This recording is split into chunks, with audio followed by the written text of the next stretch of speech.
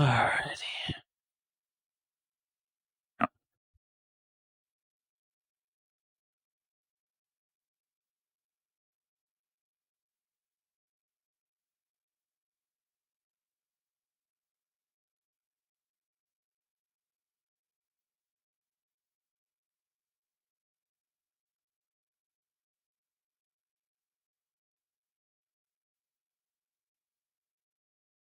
Hi everybody. I'm just gonna wait a minute here just to let some people get in. But yeah, we're gonna go ahead and do our Hester Peirce video. We got a lot of good information on her and a lot of ties to family offices, Citadel. Basically, you name it, she's on their side. So she's definitely not on retail side. So we're gonna break this down for you guys. It's gonna be a lot of DD though, so it's gonna be a long one here. But I'm just gonna wait a couple more minutes.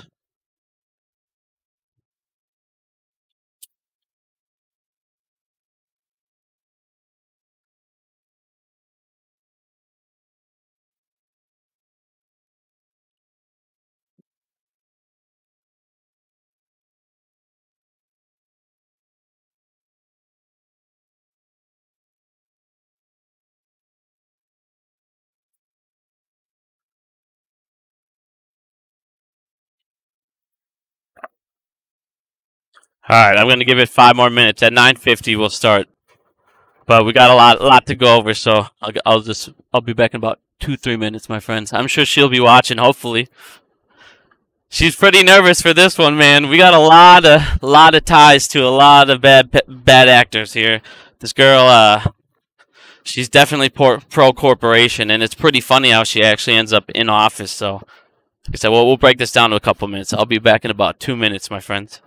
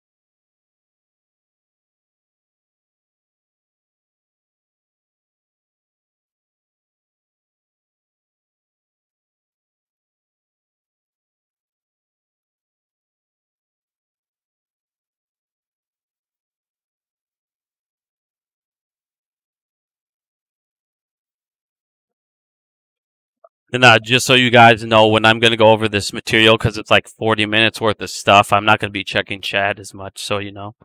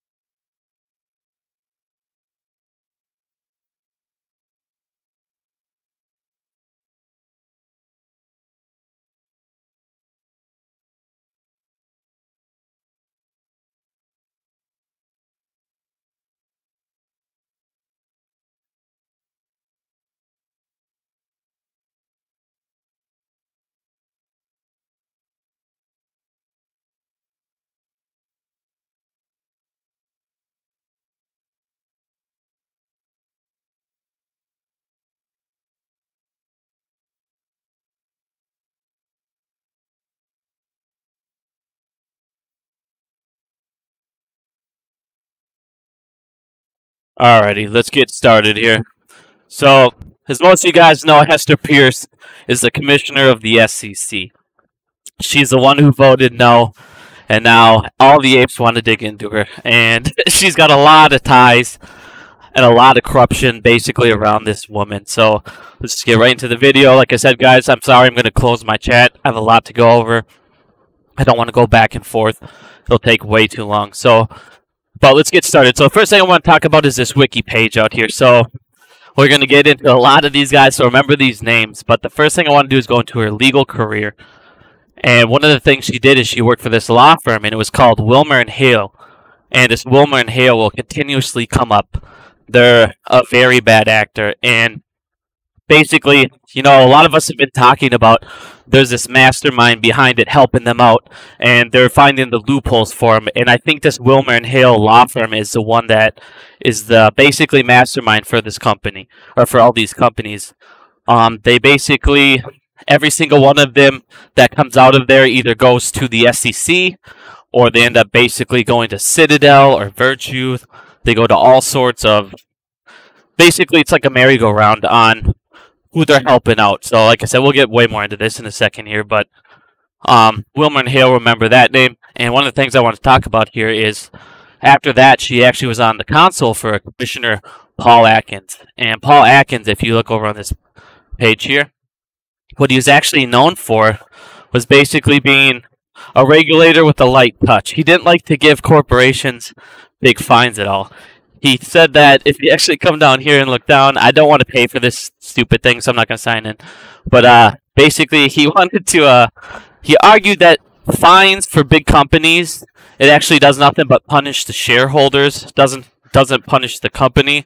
So he's against big fines, he's against big regulation, and basically this is one of the people that she oversaw. One of the reasons I want to bring that up is, come down here a little bit. So basically, when you're trying to get a seat at the SEC, you get approved by like the Senate or, you know, the president, things of that Senate Banking Committee. You know, you have to have backings, things of that nature. Well, this is why I think this lady was planted here, because if you look, she was actually never approved by the full Senate. She was only approved by the Senate Banking Committee. After that, actually, if you look, she was one of the ones in 2015. She voted no on market transparency for investor protection and communication protocols, and all of our favorite thing, the ATSs. And I know everybody gets super mad when they hear ATSs and dark pools, so you can go ahead and thank this lady. Also, she worked on the Dodd-Frank Act. She oversaw regulatory implementation of it. And now, actually, it's really funny because in 2012, shortly after, she wrote a book about the Dodd-Frank Act, what it does. I'll actually pull that book up here later. I got the PDF. Couple things about it, but we'll pull that up in a second. So after a little bit after that, she basically did nothing but trash all these rules that she oversaw. And let's see here. So one of the things that I thought was pretty funny is if you come down here, like I said, we'll get to this Mercatus Center. I know a lot of people are looking at that, like let's talk about that, but we'll get to that in a second. But one of the things that she talks about more than anything is how we need to do less regulation on the banks. She loves less regulation on banks, cryptos, things of that nature. And like I said, we'll get into all that more in a second here. But one of the things that she said in 2018 is she thinks that lawyers who work for large corporations practice a form of public interest. So she obviously, like I said, we'll get way more into this, but she's super, super pro-corporations, more pro-self-regulation. She doesn't really think that, you know, having the SEC watching these guys is necessarily a good thing. So it's like, why would you have somebody like that in charge of the like I said, in the SEC? It's insane to me. But let's go down here. So we're talking about that Wilmer and Hale. We'll go into a little bit more about them. So like I was saying before, the thing with this law firm is they either seem to be paying off people in some way. Almost every one of these guys for like the last 5 years, I'll keep pulling them up, but they are basically getting paid off by this law firm or associates of the law firm nonstop, and it's just crazy. But one of the people on it is Dan Prezov's, what I can't even say his name, I don't even care. But basically, he got paid $2 million from all these banks. It was JP Morgan, you had Citadel, Morgan Stanley, Citigroup, and I actually have another article here because I like to get a couple sources before I just read one or two. But this actually breaks down every single one of the clients, how much they paid them, PDFs. I'll put both of these links up.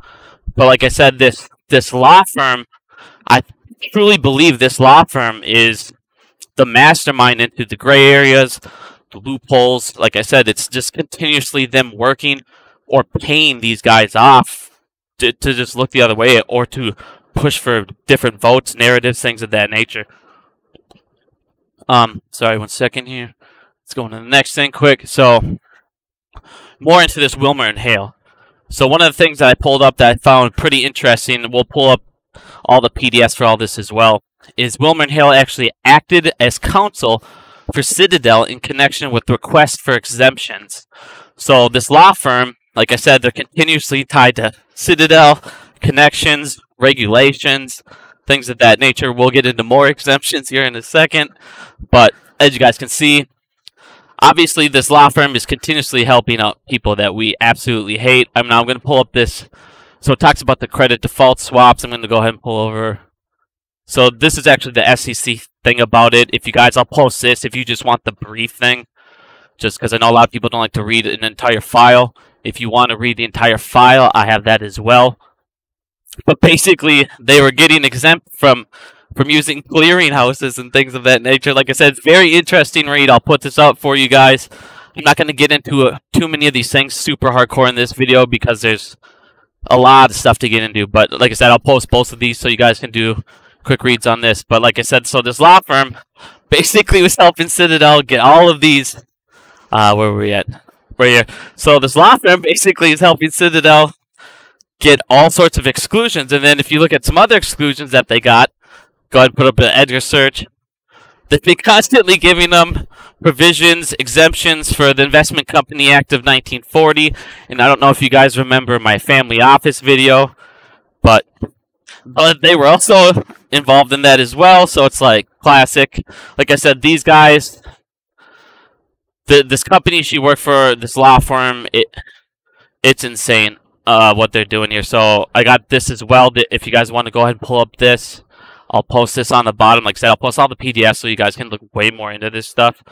But basically, like I said, let me pull up here. I don't remember where I had it. Sorry, I have so many things up here. But basically, they're looking for, what is it here? They're trying to get reestablished to get exempt again in this thing. And they're giving the reasons why they need to be exempt. But like I said, it's like, there shouldn't be exemptions for market makers in the first place, period. Like, what is happening, first of all? But let's get more into this Hester Peirce lady. Well, we'll get into this here in a second. But another person that actually came from this place, this law firm, he actually went straight over to the SEC from this law firm. And now, from there, he's now in charge for general counsel at Citadel Securities. So like I said, these guys are continuously coming from this law firm. So everybody's been wondering who's been behind a lot of this stuff. Like I said, we got to look way more into this law firm. I guarantee you they're the ones coming up with everything. They continuously have people going from them to Citadel or the SEC or then and then and then. So, but let's get back to Hester Peirce because I feel like we're getting way off topic of it. Like I said, we're going to go down a lot of rabbit holes because this Hester Peirce lady is involved in a lot of stuff here. So basically, one of the things here I wanted to show you guys. So remember how I was talking about the senators and all these people? They actually didn't back her or vote her for her nomination. If you actually come over here and read this thing, this was when she was talking to all these people and getting nominated and things of that nature. She was talking about this, and it goes, what is basically, they're just trashing her. I'm sure some of you people might have seen the video, but basically she talks about how everything this lady proposes from her writings is less oversights of big banks, fewer efforts to rein in on them, more chances to take big risks, boost their profits, and if things go wrong, come crying to the government for another bailout. So basically, as you guys can see, they didn't have much faith in her. So why the hell would we? And on top of that, she voted no for transparency. She already did that before in 2015, so this is clearly nothing new for her. At the end of this, like I said, we're going to break down her quotes. I have her exact quotes and reasoning why she said no. And then once we get through this video, every single thing she says, basically you'll understand why she's saying all these things. One second, let me get back to where we were. Oh yeah, so basically let's go back over here as well. Sorry, I'm all over the place here, you guys. I have way too many tabs open today. I don't know. Oh yeah, so I wanted to definitely read this, guys, for you guys here. So basically, the SEC talks about corporate laws. I'll post this up. You guys can get way more into this stuff. It gets a lot funnier. But basically, she talks about, I want to urge you to expand your vision on how, one can serve the public as a lawyer. She's basically talking to these people to become public lawyers instead, like I was showing you before. Basically, she goes at the end of all these quotes talking about not the big ones, but not the little companies, but the big ones. But she goes, we need to not look beyond the core profit-making activities of the corporation, which it's like we all know the profit core activity making is them stealing from us, them front running, them doing all these OTC derivatives, markets, all this stuff. So it's like, how can somebody like that say that, who's saying we need to basically look past all that, be a regulator? Like I said, this stuff gets insane when you keep watching and learning more and more about this lady. So one of the things I wanted to talk about here, so God, we'll get into that in a second, the Koch brothers. There's a whole bunch of stuff here. 1 second. Where were we? Alright, so basically, let's move on for a little bit. So one of the things when we talked about, went over here, and I kept talking about this, is the Mercatus Center. Basically what they are is, I'm going to come over here and show you. We'll break it down on our PDF here as well for our payments. But, the hell is it? So I got way too many. Alright, here it is. So a lot of people, you guys have probably seen this on Twitter, but I don't know, a lot of people obviously don't have Twitter, so I'm going to just post it up anyways, just in case you haven't seen it. But basically, she receives 98% of her salary from this think tank.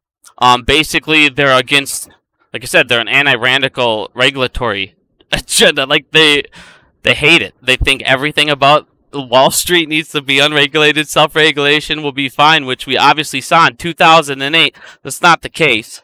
Like I said, this lady is insanely corporation. And if you come in here, I'll go ahead and post this as well.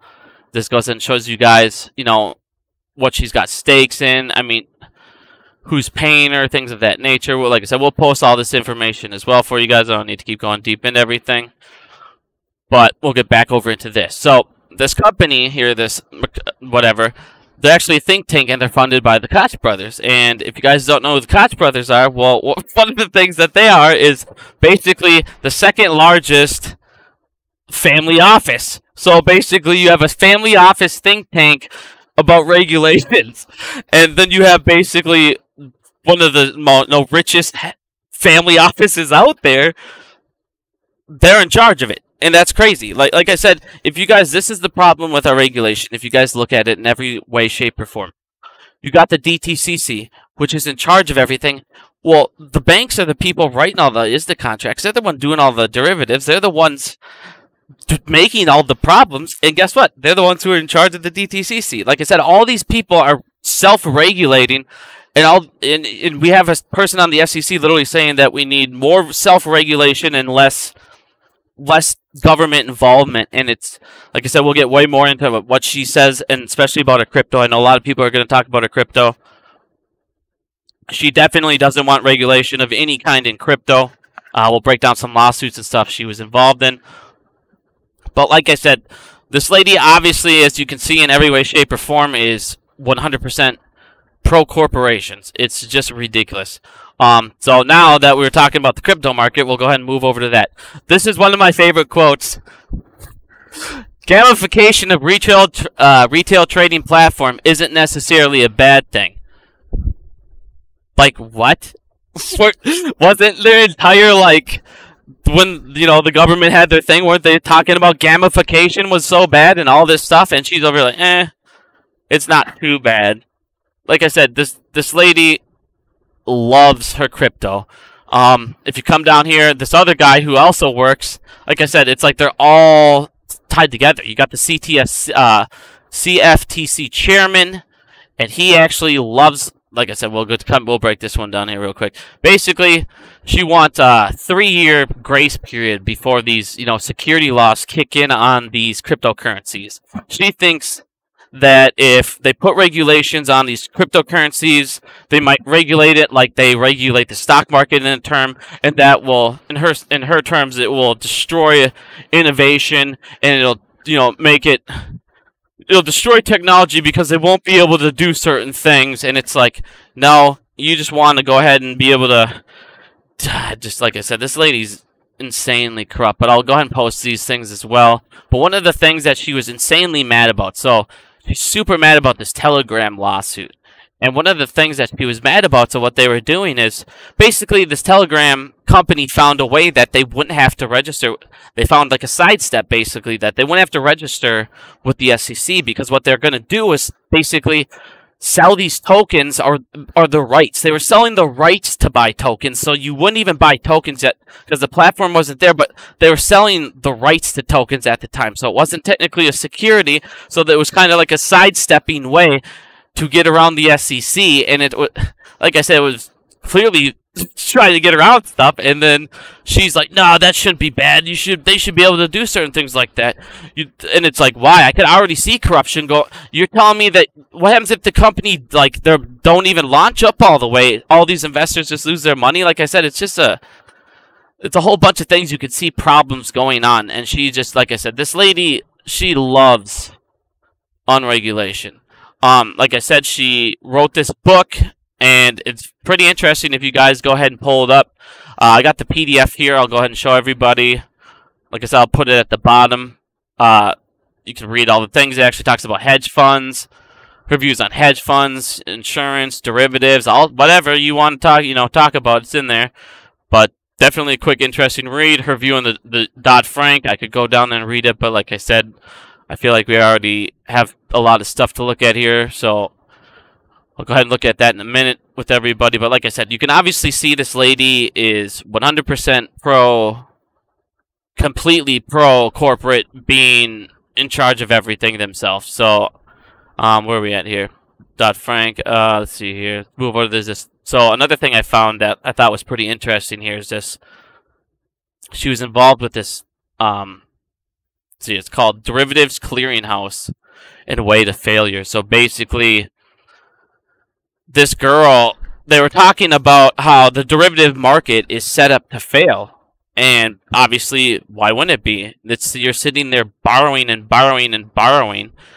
But basically, if you come down, where the heck is it? Citadel. Sorry, I might have lost it. Basically, what they talk about in this thing is how the Dodd-Frank Act was supposed to, but if you guys don't remember, I talked about ISDA contracts. I'll keep looking for it. This is the thing I want to show you guys. But basically, they talk about the ISDA contracts I was talking about with big banks. They were saying how basically, it should be right up here. Big banks caused the financial crisis in 2008 with all these derivatives, because basically, in 2008, 75% of derivatives, 75% of all total derivatives in a $610 trillion derivative market was interest rate derivatives. But there was about 15%. I could break it down here. There was that graph. Sorry, I know I was going to lose this crap. But, so basically 15% of these were equity, and 5% were only credit swaps. So basically, like I said, these guys were packaging up everything and then repackaging the interest and then selling that as a package in a bond. So basically, like I said, these guys have been passing this to each other, passing it through derivatives, and basically bank to bank. And then what it talks about in this PDF, I'll find it later on here, and I'll make a video, an actual video. I just wanted to make a live one so we could actually have a communication with it. But basically, what it talks about is how these guys are passing the whole purpose of this derivatives market, the OTC market, when it was first created, was so they could pass on risk. If somebody's risk got if they had too much risk, they didn't want to have anything come down to where it would be unstable and the government would have to come bail it out. Because it says if one clearinghouse goes down, basically, the way that it's set up is there would be no choice for the government to come in and step in, or basically you saw what happened with Robinhood. They shut the buy button off. That was the only way to stop it according to Apex Clearing. They were the clearinghouse that was going to go down. So basically they already forecasted this in 2012 that this was going to happen because of the way the derivatives market set up. And on top of that, they talk about before Phase 5 happened. I don't know if you guys have seen my Phase 5 video. If not, you should go check that out. It talks about how they're going to oversight these derivative markets now. Basically, before that, it was unsupervised. These guys were writing stuff to these banks and basically saying, here's these shares, by the way. You sent me these. Tell me you sent me these shares. I'm going to say I received these shares. And this is what I was trying to tell everybody, because everybody was getting so excited about the 21st. Everyone was like, oh man, there's all these contracts. There's so many contracts.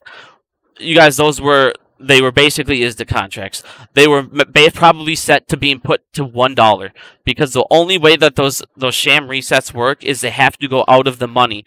So there's no basically payment or any kind of transaction that needs to take place at that point. So basically they can both, boom, it went off. So basically, like I said, it doesn't give them the option in the computer system now to either exercise those shares or sell them and take that money. So like I said, it's a way that they could, on both of their computers, balance it out and just continuously pass the torch. The DTCC, unfortunately, is one who has all the information on all of this. They're also the bankers who are writing all of these. So that's the main problem with our, like I said, our current setup. You have the bankers who are writing all these contracts, continuously regulate every single thing, and then they're the ones writing the rules. So it's like, how in the hell can you ever, I don't know, like I said, keep up with them? It's crazy. And like I said, how can they have $610 trillion in derivatives and it all be interest rate derivatives? Like I said, this whole thing's been set to fail for so long. It's just literally insane. But after looking at all this stuff and her ties to these companies, we're going to go ahead and break down why she didn't want transparency, things of that nature. Basically, like I said, she didn't feel that, where are we at here? Sorry, so recommendation, why she said no. Where was it? Give me 1 second.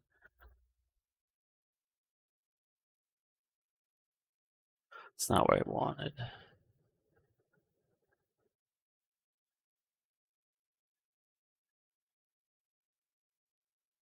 Oh yeah, so basically she talks about over and over how more data is not always better, because basically if you have more data, she basically says citing gaps in data is not enough of a reason why we need to gain, more regulation to make sure that we continuously get that data. There should always be gaps in the data. First of all, there should never be gaps in the data ever. There's no reason why there should ever be a gap at any reason. The way our technology is set up, why would there ever need to be a gap? The second I do a trade, it should hit a broker. That broker should, he shouldn't even send it to a market maker. He should already have had that share in his thing and just send it to me. Market makers shouldn't even be involved in this crap. The only reason that they're involved is because they need liquidity. In other words, when shares run out, they need a person who can take on debt, who can take on these swaps, who can take on all this stuff in the back end to create fake shares to continuously keep the ball rolling. That's also why they use the CNS program. But like I said, as you guys can see, she doesn't want transparency because she has all these companies that are inside of her pocket, or she worked with them, and on top of that, she hates regulation. Her number one person who's paying her is a family office who is literally an unregulated hedge fund. So, like I said, she's definitely been getting paid off for sure. She has no love for the retail investors, my friend. And this lady is literally a regulator when she is literally 100% anti-regulation. So, like I said, this stuff's nuts. So I'm going to come back to the chat now, see if you guys have any questions, see if you guys have any comments, whatever you want to do. I got more, but I've already went over this stuff for like 40 minutes, 30 minutes. So I'm going to come back, see what you guys thinking.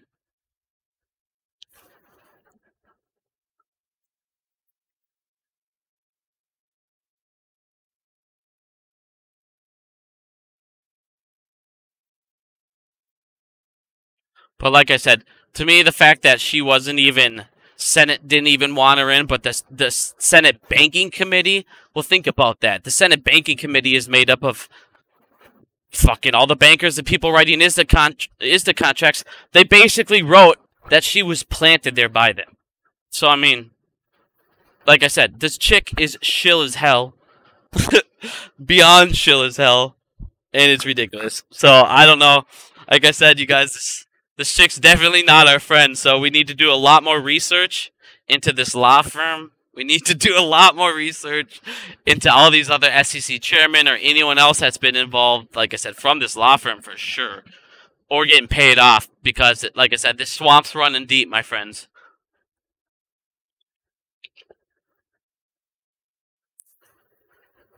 Yes, I would assume that she's against us, man.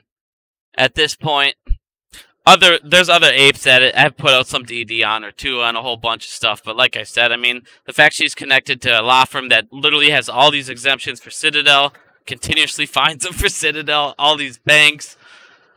The fact she continuously says that regulation needs to be less and less and less. I mean, like I said, I didn't go into this stuff as much as I'm going to in my video. I don't even think I got to this page.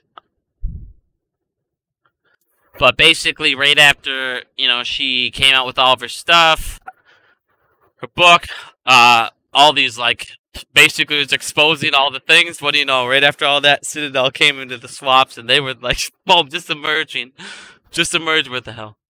And now they're the number 3. So, like I said, man, this chick definitely is sus as fuck. Like, super sus.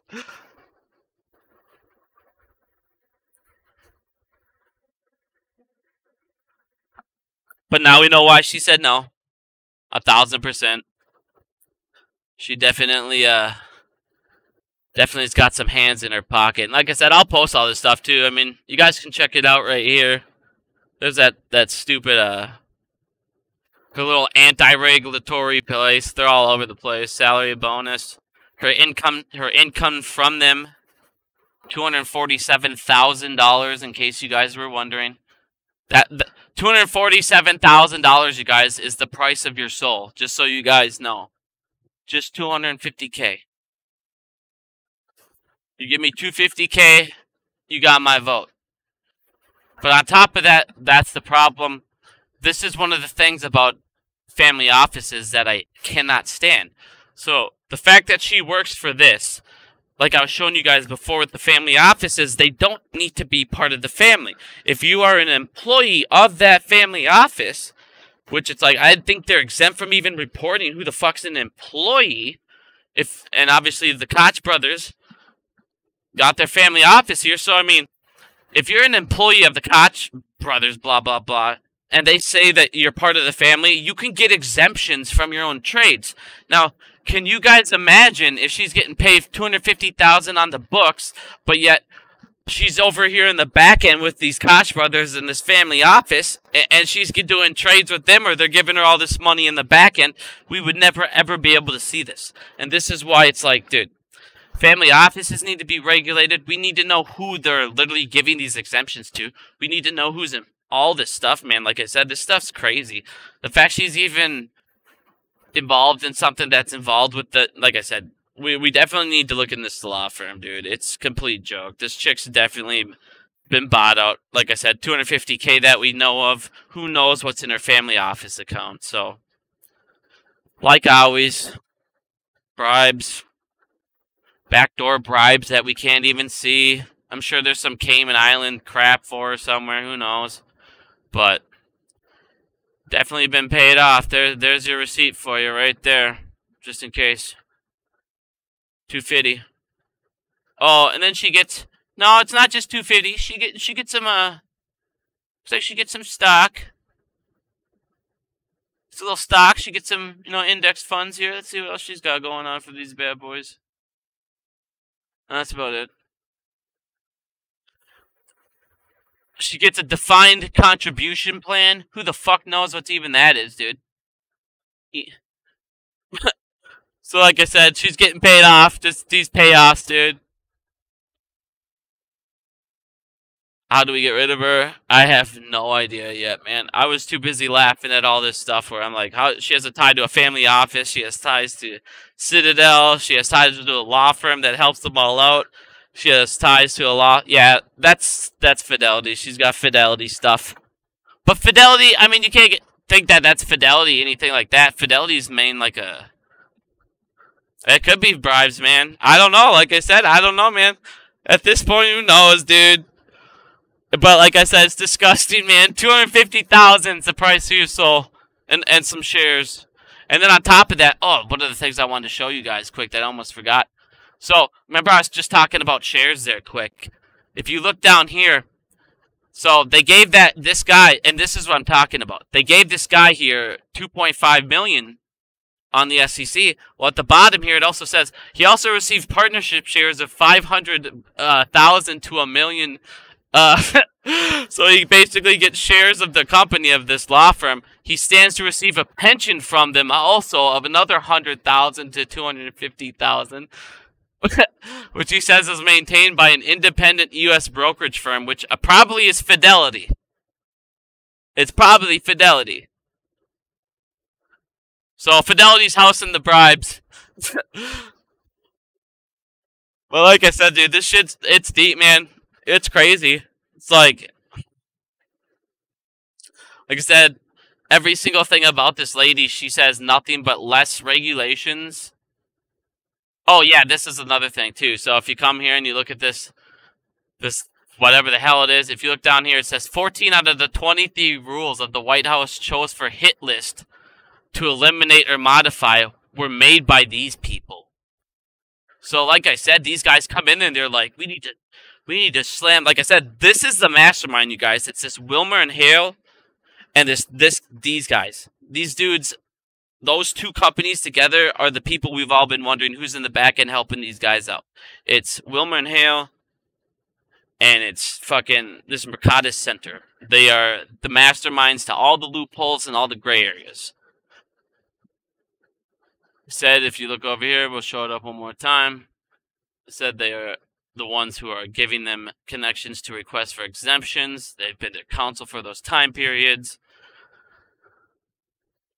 I don't know what else more we need to show other than this chick's completely paid shill, so. I don't know if you guys have any other questions, definitely put it in the chat. I mean, I don't have much more to go over other than all that stuff, man. That was a lot of stuff.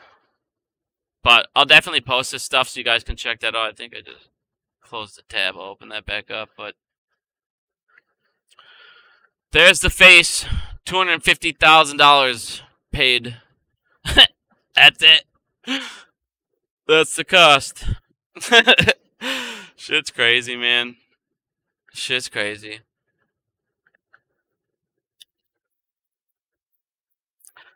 I mean, if anyone has any questions at all, I mean, it could be related to anything. We don't have to talk about Hester Peirce here real quick. If you guys have any market questions, AMC questions, stock questions. Yeah, basically, Citadel's pretty much purchased the United States, man. They pretty much bribe everyone. They're in everybody's pocket at some point. It's crazy. They're either, like I said, they're either bribing somebody or they're bribing somebody with to give them exemptions at some point. When's the moon, man? I have no idea. But when it happens, God, are we going to be excited, dude. Let's just say this. The longer they sit there and the longer they take, man, the more money we're going to make. I'm already at my 1 year mark on the 28th, so keep prolonging it, dude. They drop the price down. A lot of us are going to get our tax return soon, and if it's in 12, 13 bucks and I get my tax return, I'm jacked, dude. So I don't really care what they do with the... It doesn't matter what they do with the price until they cover, and if it's at 21%, basically, 20.5%, it was over 100 million shares at this point. And you guys, the other thing you got to realize, too, when they sit there and cover, if you guys watch my CNS video, because there was a law that was passed, basically. So the CNS, the NSCC, back in the day, were able to do buy-ins. So basically what these guys are able to do is take short positions out of the CNS program. Basically, they create synthetic shares. They were regulated, and then a law got passed where they were no longer, they had to buy these things back after 6 days. Well, that law passed, and they were no longer able to enforce that. So they were able to hold these shorts longer than 6 days. So what they tried to do was do this thing to where they said if volume is significant, you have to start buying these back. So a lot of the times when people do TA and they go, where did this stuff come from? Or I didn't see this coming. How is this happening? Most of the time it's from those CNS buy-ins. They're just getting rid of those synthetics, technically.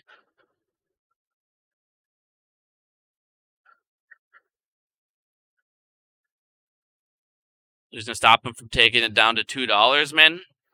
Us, first of all, and number two, I mean, do you really care? I don't think they can. Even if they tried to take it down to $2, I don't see how they could. There's just way too much. Retail owns way too much. There's still way too many. You guys got to think, too, they have all these institutions that have this. They're not selling. Most of them are keep buying in. So at what point do you sit there and look at it and go, all right, these institutions aren't going to let it drop down to $2. I just don't see it going down to $2. Fundamentally, the company's getting better. We're in a way better position than we've ever been in at this point, man. Since we've started this entire thing, AMC has been burning money every single month that we've sat there and held our stock. And at this point, they're now profiting. I mean, like I said, guys, they got rid of their worst 8 performing theaters, ended up getting 5 theaters in the top 100. That's big news. On top of that, you got the stuff. A lot of people, don't realize how big that Saudi Arabia thing is. Them letting us use them as a brand is going to be massive. That's going to make quite a bit of money for the company. Saudi Arabia was like a multi-billion-dollar place over there, and if they're going into 50 theaters, they have no upfront costs, which is huge. That's going to be on 7. So that's just pure profit for them just to use their name. I didn't know Lou stole my DD, my friend. I don't think he did. What DD did he steal?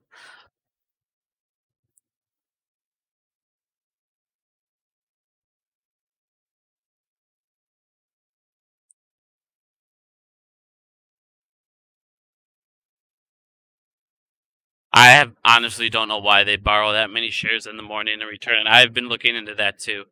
I don't know if it's a glitch from Stonko Tracker. It could be a glitch on their end. They could be resetting. Things. They could be. I mean, that's the thing. Like, I don't know. I honestly don't know about that. There could be so many things that they could be doing. But I've been watching that, and I noticed it's happening every single day at basically 5:30 in the morning to 6 in the morning. You'll see 5-6 million shares go, and then not even the next 30 minutes, they're all back. I think what they're doing is that's how they're able to keep the borrow rate so low. Is they're doing that every morning.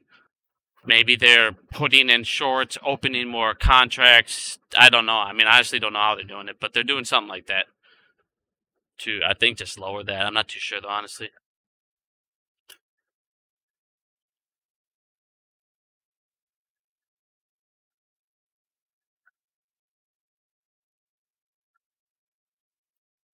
Yeah, I think Tony's right.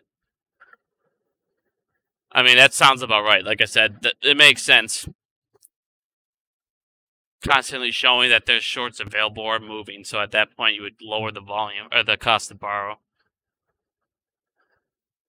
The new rule, I think the new rule, I don't remember. I think they have 30 or 60 days to get that implemented, but I don't think they'll take that long.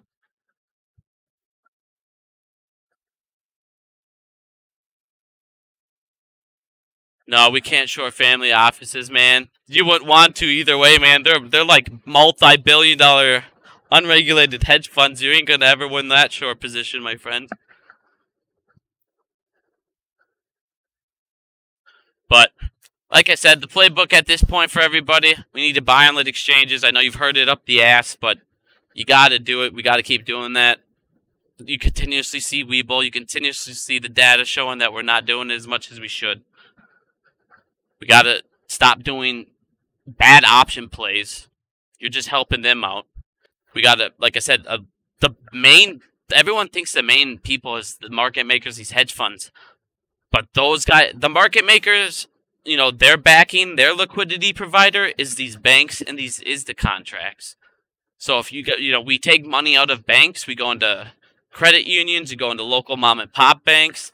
That is how you fight their liquidity and their back end and their support and their backing. And once those banks start losing money, like they're going to start losing money in China, these ISDA contracts start getting a lot more expensive for these hedge funds, and they're not going to be able to open as many, they're not going to be able to dilute it as much, or they're going to do what they did earlier, and all of a sudden you're going to see the short interest just spike. Like those days when you suddenly saw 6, 7, 8 million, or it'd go up 5, 6% in a day. That's because they didn't have enough to buy the ISDA contracts at that moment. So they had to take out real shorts. So, I mean, I know a lot of people are thinking we're losing. They're looking at the graph. But like I said, you guys, if you're this distraught, I know it's taken time, but that's all they got on us. It's time. We told you from day one. The only thing they're going to try to do is get you guys bored. And it's working. And not only are you guys getting bored, you're getting frustrated. And why? Because most people stare at the line every day. So you think about it daily. You're long on this position. It's a short squeeze. And until they cover, if the stock price goes to $3 tomorrow, yes, a lot of these people are like, hey, these guys are in the money. They're in the money. Yeah, they are in the money. So eventually to get that money, guess what? They got to cover that short position. Then they get their money. They don't get their money just because their position at the current time is green. They still need to buy it back. So guess what? They're going to make money when they do that, and will make money because now the stock price will go back up. So it's going to be a revolving door for a little bit longer. I mean, like I said, I can see these hedge funds you already continuously hear about these hedge funds over and over now. They're having problems again. Citadel already had to bail out Melvin. If they're having problems again, who's going to bail them out again? There's a reason Citadel had to bail out Melvin instead of Robinhood. They had to bail out Melvin because it would have destroyed them more personally. So if Melvin goes down, maybe Citadel goes down. None of us truly know the exact answer on what will make it blow up. But like I said, there's a lot of things that are going on. And in the end of the day, these derivatives, there was way too much. You're talking way too many people, way too much money, way too many billions of dollars from billionaires who are going to eventually say, all right, I want my money. Like, eventually they're going to say it. They're not going to be borrowing out for the rest of their life. And eventually, I mean, I don't know. Like I said, I can't see them. They can't lose faith in the entire United States stock market. That alone would crumble the system. If they did that and all of a sudden all people started pulling out, middle class, who are they going to steal from? They'd have no choice but to steal from rich people. And, once you start stealing from rich people, that's when rules start getting changed real quick. So, the main problem, that we could fix our stock market literally in one day. And it's very, very simple. How do you fix the stock market? You go, all right, instead of these fines, I'm going to go ahead and I'm going to put you in jail. Period. I'm going to bar you from trading. You no longer get to trade. I was in a space call with Dave Lauer yesterday, and he brought up a very good point. When is the last time you've heard of a company getting banned from trading? It's been like 20 years, 30 years since somebody, big company, a major company, a major broker we're talking about, has been banned from trading. And then when they got banned from trading, guess what they did? They just went and made a family office anyways and went right back into trading, but now they did it unregulated. So it's like I said, we need to put people in jail, and that's it. Like, that's how you do this. You stop with the fines. If you guys have never heard me say this word, it's called acceptance, waiver, and consent. Acceptance, waiver, and consent. This is what's wrong with our stock market right here. God damn it. There you go. Read that. And it's a joke. And this is why, because of this right here, it's saying that they're going to pay a fine. They're not going to admit to doing anything wrong. Well, if they don't admit to doing anything wrong, you can't charge them. But they paid the fine So you're not going to look into their data because they're basically like, yeah, we're guilty, but don't punish me because I'm guilty. Just kind of tell me, you know, here, we're going to fine you less than what you stole so the people you stole from get to pay it. Just don't do it again. I mean, think about this. Citadel has 50 violations. 50 violations since 2012. 50. In what world, like, I can't go out in the public and get arrested 50 times. If I got arrested 50 times, alright, by time 10 to 12, guess what? You're probably in jail for forever. Like, but these guys can do 50 fines in 5 years and keep going. Like I said, this is the #1 problem, is you have regulators like this who hate regulations. You have people that are in charge of us, the market. They're the ones running everything and governing it. And then if they ever get caught, it's a slap on the wrist. And nobody ever has that fear of, all right, I'm going to get banned. It's just the fear of, all right, maybe.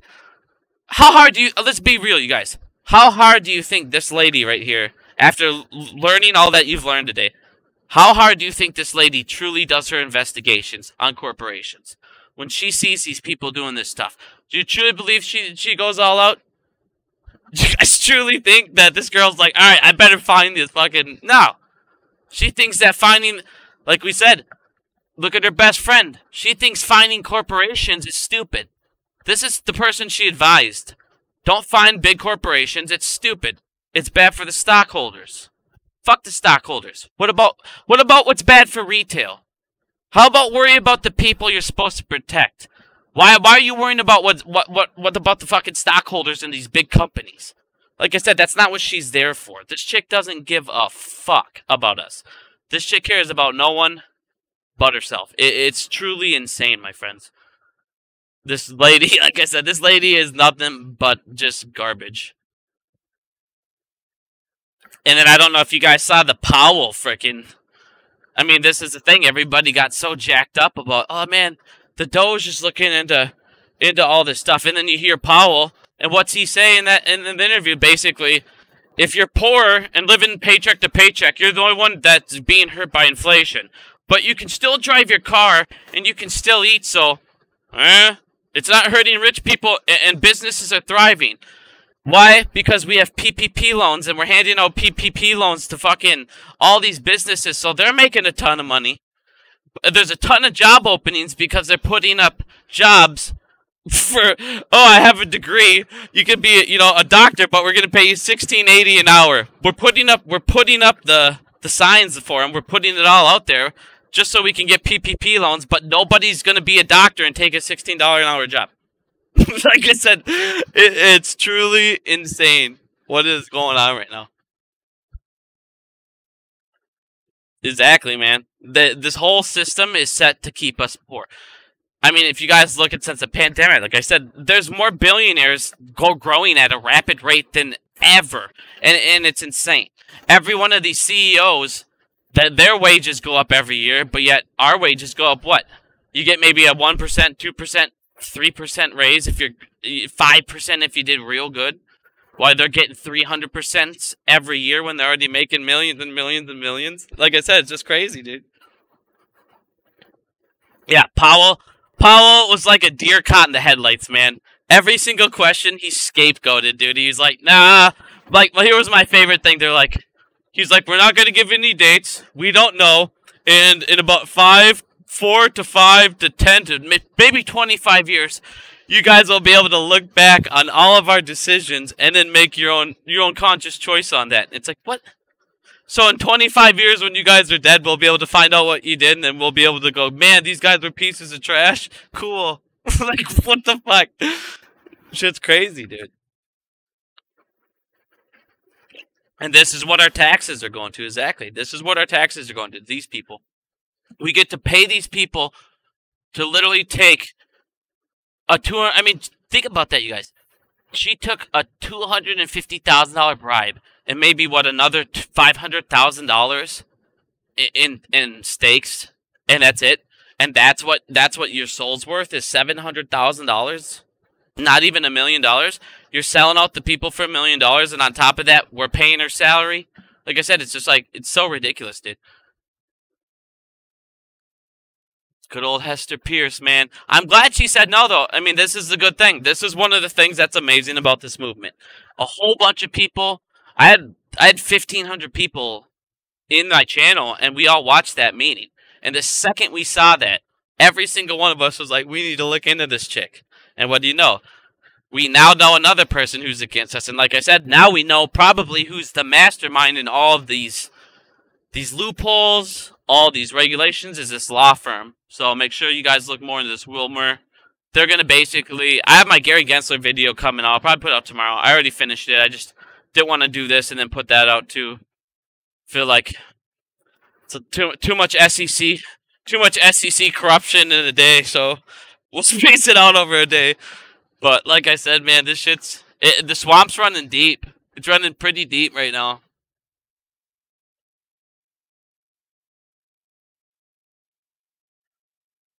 Well, I'm glad your health insurance is lower. That's cool.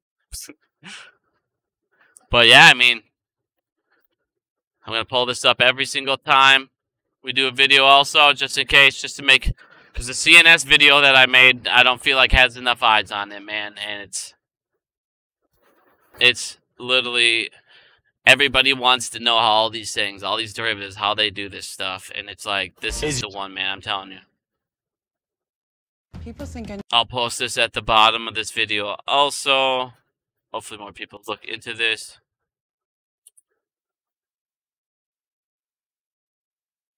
Because the DTC, if you come down here, it talks about how this is how they make billions of fucking synthetic shares right there, you guys. In a document. I'll zoom in so you guys can read it. Apparently it's not. There we go. Alright, this process is CNS and it hides billions of counterfeit shares. If you guys want to read that, down to here. Give you a minute, I don't want to read it out loud, but like I said, it's a joke. They have so many different ways that if they run out of a liquidity in an area, they can make up fake liquidity, and in the end of the day, it's like... In the CNS program, this is the problem. If you guys read more about this stuff, like I said, I have a video up on this, and it gets really retarded. They don't even care. So what you'll do is, if you're a member in the CNS program, they don't even care what stock you're taking. It doesn't matter. In the end of the day, what it comes down to is, let's say you go in there and you borrow 17 different stocks. What it comes down to is this one short position is what you'll owe on the CNS program on their monitor. And this is where they get, and if you guys look, a lot of people are like, the self-reported short interest. If you look and read more about this article in the CNS program is housed by the DTC because they have all the real shares. And through this program, this is where they're getting the short interest, the self-reported short interest. It all comes through the CNS program. So it's insanely crazy. If you guys, like I said, if you guys haven't watched the CNS program video I have up, it's only got like 3,000 views. It should have like 35,000. It should be my most viewed video. It's literally the answer everybody's looking for on how they're doing this stuff. On top of it is the contracts.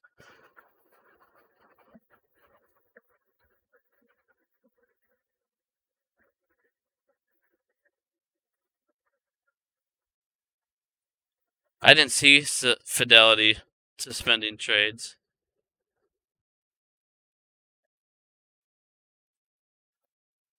Do you have a link or anything we can look at?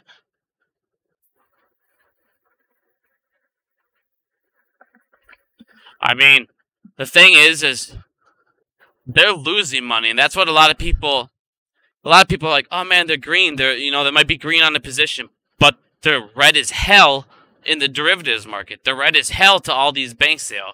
They're red as hell to all these ISDA contracts. They owe all these people money.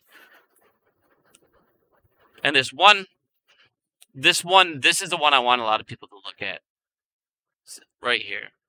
I wish I could see if I can't find it. Let me see here. Bailout risk. It might have been that.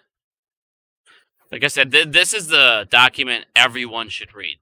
Every single thing that this thing talks about. The problem is, I didn't want to go too into it. I'm going to break it down in a video because as you guys can see, it's 73 pages long.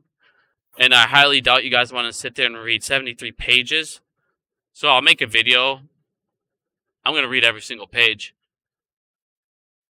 God, I wish I could find this. I found the greatest thing ever to show you guys. Classic, I lost it. So stupid. But, what I was looking at now, man. But yeah, I'll post this on the bottom. But like I said, it talks about all these banks and how, like I said, it talks about how they knew about the Apex was going to fail. And they knew about gamification. All this, like I said, they knew about all this stuff. These brokers, payment for order flow. Another thing that people don't know about, it's just like payment for order flow. It's rebates. There's all these things. There's all these incentives for these people to not give us the best deal, but take it for themselves. Like I said, the problem with this entire government, the whole market, is it's conflict of interest from start to finish. From the brokers to the market maker to the regulator. It's crazy. Like, I mean, we could break down the DTCC, but I'm sure every single one of you know about each one of the members of the DTCC by now. It's just crazy. But my Gary video, I mean, I don't know. I don't think it's going to make a lot of people, like, think one way or another about Gary. I mean, Gary, good old Gear Bear, man. I think he wants to help us out. I just think, like, the more I learn about him, I feel like he's just a little nerd. Like, he was a little nerd, you guys. I don't think he really is as smart as a lot of people think he is, to where, like, he knows what to do a lot of the times. The more I read about him, I feel like he has good intentions, but he's like a guy that has good intentions, but not good execution, if that makes sense. He has rushed execution, which leads to poor execution.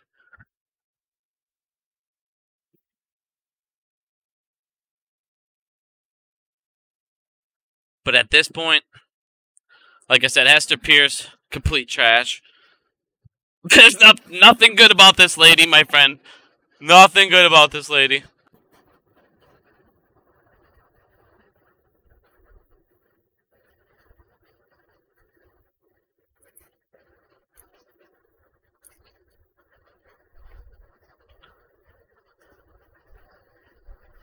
I don't know. Does anyone have any other questions? I mean, I don't know. Everybody feeling good about the stock? Everybody have questions? Anyone want to know anything about AMC?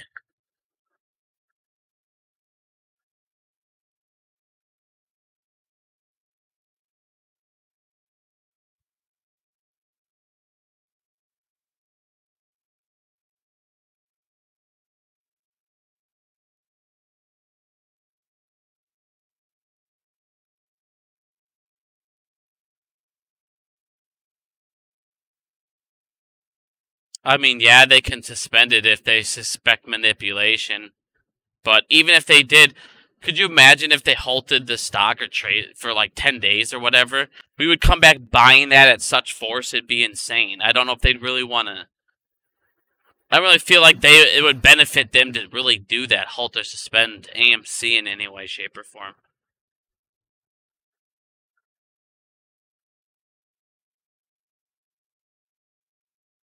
I mean, if it hit a certain price, would it get delisted? I don't believe it'd get delisted. I don't think that they'd let it get to the price. Honestly, I think they'd halt it down to stop it to getting to the point to where it would need to be delisted or whatever.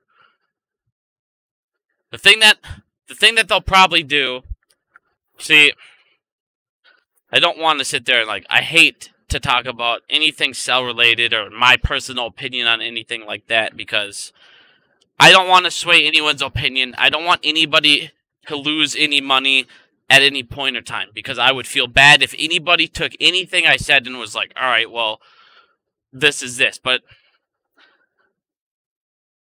I don't know, man. I don't even want to get into it. Never mind. I don't even want to get into selling stuff. I think what they would do is they'll pick a number, honestly, the government or somebody at some point, because the government sees this.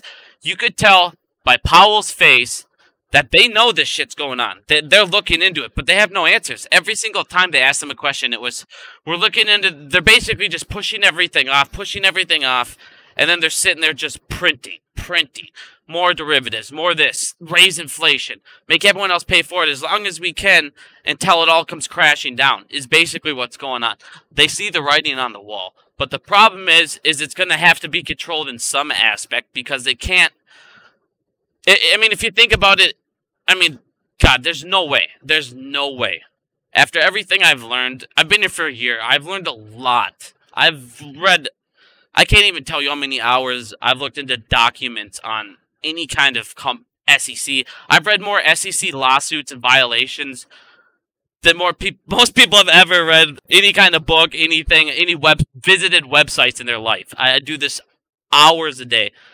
And there's no way in hell that there's not synthetic shares. Like, there is 0% chance that there's no synthetic shares. There's synthetic shares like fucking mad. The DTCC knows it. Like I said, the Doge knows it. I think when they went in and they're like, yeah, we're going to look into it, Powell's face told us he knows it.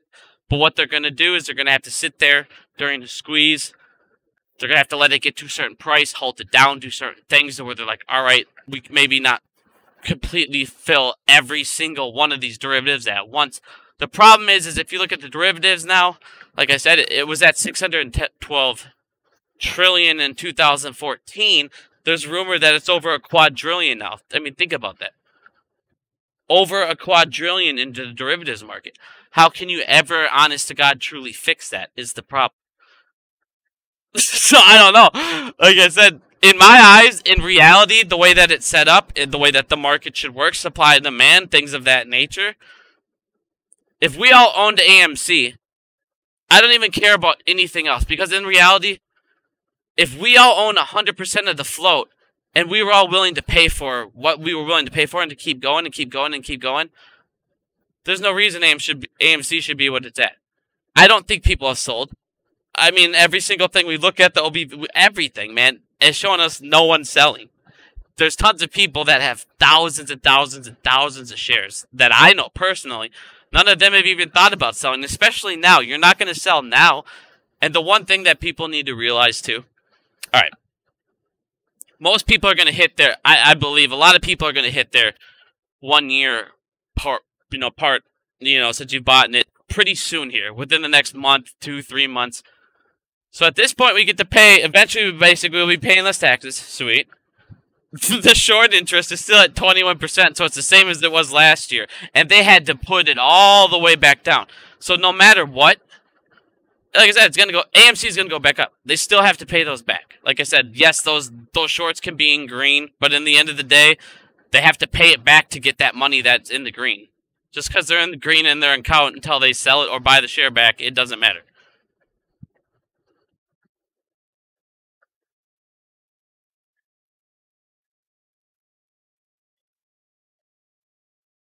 But, I mean, one of the things, I put that playbook out, man. We got to vote office, and like I said, we got to hit them in these banks. We got to get these banks, get our money out of them. Show these politicians, man, like, hey, if you're not going to sit there. I got that list. Me and Average Ape, we've made a pretty big list of everybody who's taken donations and things of that nature. I'm going to put that out here pretty quick. We got to start voting these pieces of crap out. And it's like, even on Twitter, man, Elon Musk said it. How do we fix this?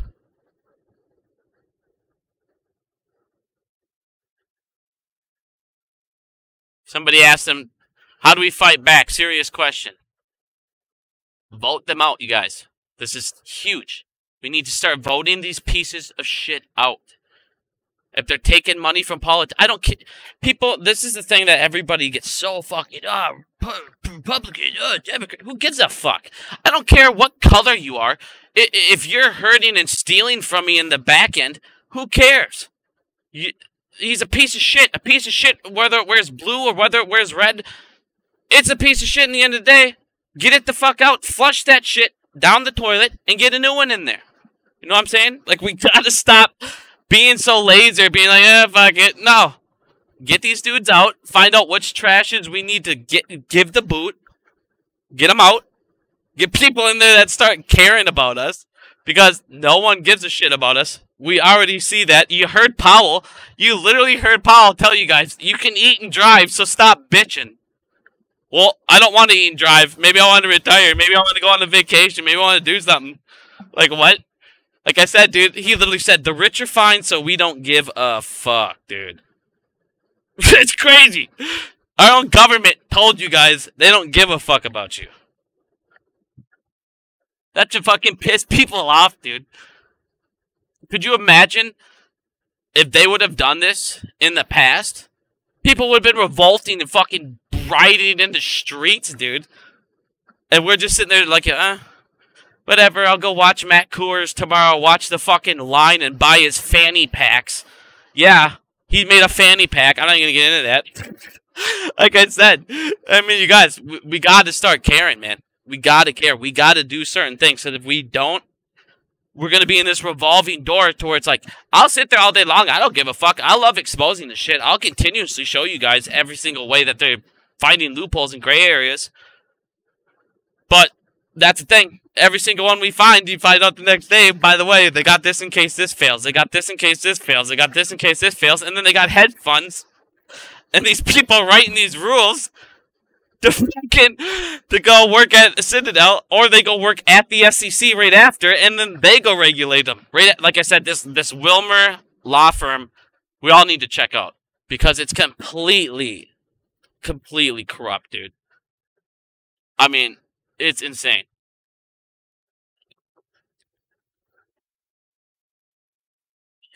Let's see if I can't find all this stuff I wanted to show you. Should have been looking at this the whole time. Here you go. Here we go, you guys. Sweet. Alright. So the course of the crisis, like I said, is the contracts. This gets right into is the contracts and derivatives. Basically, the theory is that large banks and other large firms were dangerously bound together through a non-transparent web of derivative exposure. Like I said, before Phase 5 and the Dodd-Frank Act, these guys were writing these frickin' ISDA contracts. Think about this. They would write an ISDA contract. So basically, a market maker, a firm, a broker, whatever, they would call up a bank on the phone, okay? On the phone, say, hey, I need you to write me a contract that you sold me 1 million shares and then I paid you this, okay? And then go ahead and put that in your desk. Put that in the fucking file cabinet. Put that in a drawer. Okay? And then they're just jamming this. Now, imagine how big this file cabinet is at this point. Because no one's checking on these, dude. People are like, how the hell did it get to 600 trillion? It got to 600 trillion because these file cabinets were full of ISDA contracts, were exploding at the seam, and they ran out of office spaces. They had to put that shit on disk, man. Like I said, man, they have that stuff on floppy disk at this point, dude. At this point, it's crazy. They have so many ISDA contracts, so many of these derivative markets that they're sitting there. Like I said, it's over $2 quadrillion. The shit's insane. But basically, the Dodd-Frank was supposed to stop this by doing a central clearinghouse on top of all that. And then in Phase 5, because it turns out the clearinghouse was a piece of trash. So they ended up doing Phase 5 because the clearinghouse ends up being corrupt and getting paid off too. So then they end up doing Phase 5, and now they're like, oh, we need a regulatory body to watch it. And who watches it? The SEC.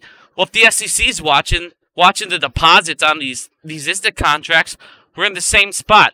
We have the same people writing the ISDA contracts, making sure that the deposit for the ISDA contracts is actually going into the accounts.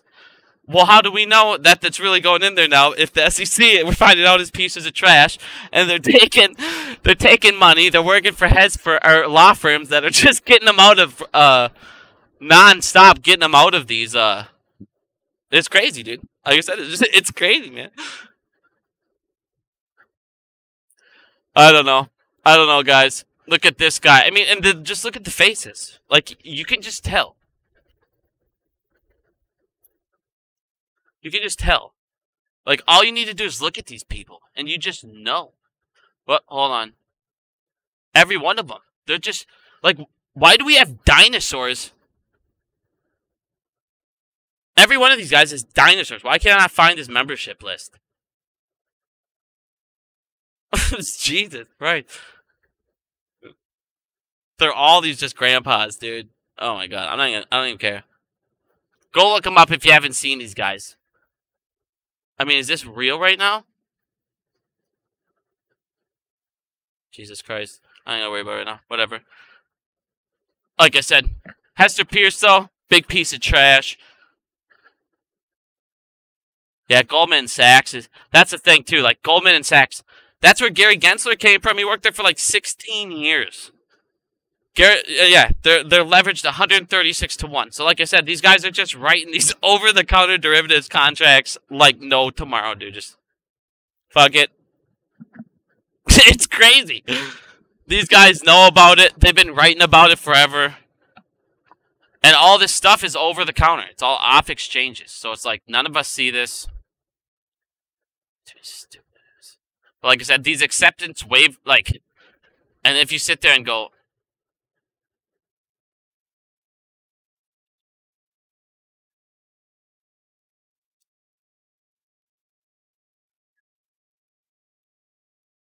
so a lot of people, basically, blue collar crimes refer to the crime that most likely committed by people from lower class. While white collar crime refer to crimes that most likely committed by people from upper higher classes. So as we all know, fucking blue collar crimes, you steal a Snicker bar, you get 5 years. You know, oh no, you know, but God forbid these guys, these white collar crimes, which is what all of these stupid things are. These are all white collar crimes, and on top of that, they could sit there and say, I'm not guilty. I'm just going to pay a fine and don't put it on my record. And then, if you do put it on my record, like I already have 50 violations with Citadel, make sure you fine me each time less. Still, like I said, it's crazy, man. I don't understand. I don't understand how regulators, like I said, this girl literally works for this company, and they hate regulation. How the hell does that make sense? Where's this idiot? They just hate regulation. You're like against regulation in every way, shape, or form. Like I said, if you guys do get time, you should read some of her book. Because her book, I mean, it talks about everything, man. And it's funny. Like, her point of view on some stuff is hilarious. Where's this one? No, that's not her book. Where's her stupid book? I must have closed it out. I must have closed it out. I'll repost it. I'll refine it. But yeah, her book, it talks about like her point of view on hedge funds, the derivatives market, her point of view on the Dodd-Frank Act. Basically, she's saying like everything, all regulation's stupid. Self-regulation works way better. This, like I said, this chick's gotta go. This chick has gotta go.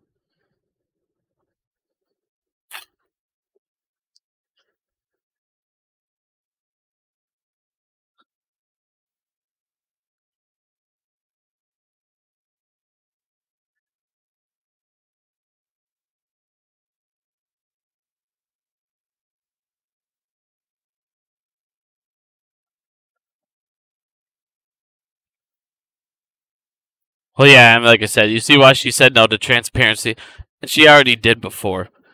This girl's been against transparency her entire life. And why would you not? You guys already see the problem with these ATS systems.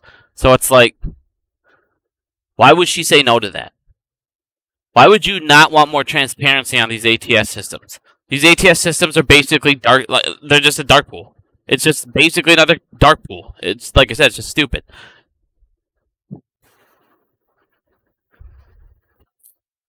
Hi, Dave.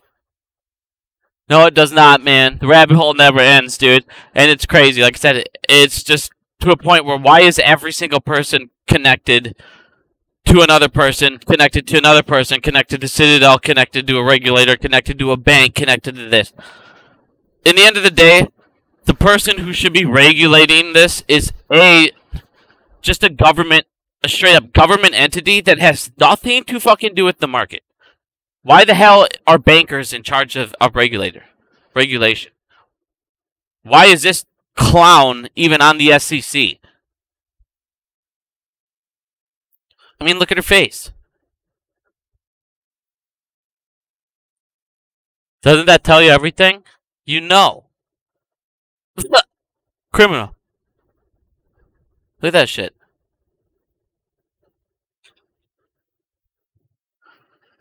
Why does everyone hate Lou? But that is true. Lou. I don't hate Lou, but he is a lot of trust me bros. But that's why I'm here, because I'll tell you what his trust me bro actually is. A lot of people used to talk about, if you read about the CNS program, everything Lou used to talk about, he basically just talked about the CNS program. Just didn't say the terms of the words for it.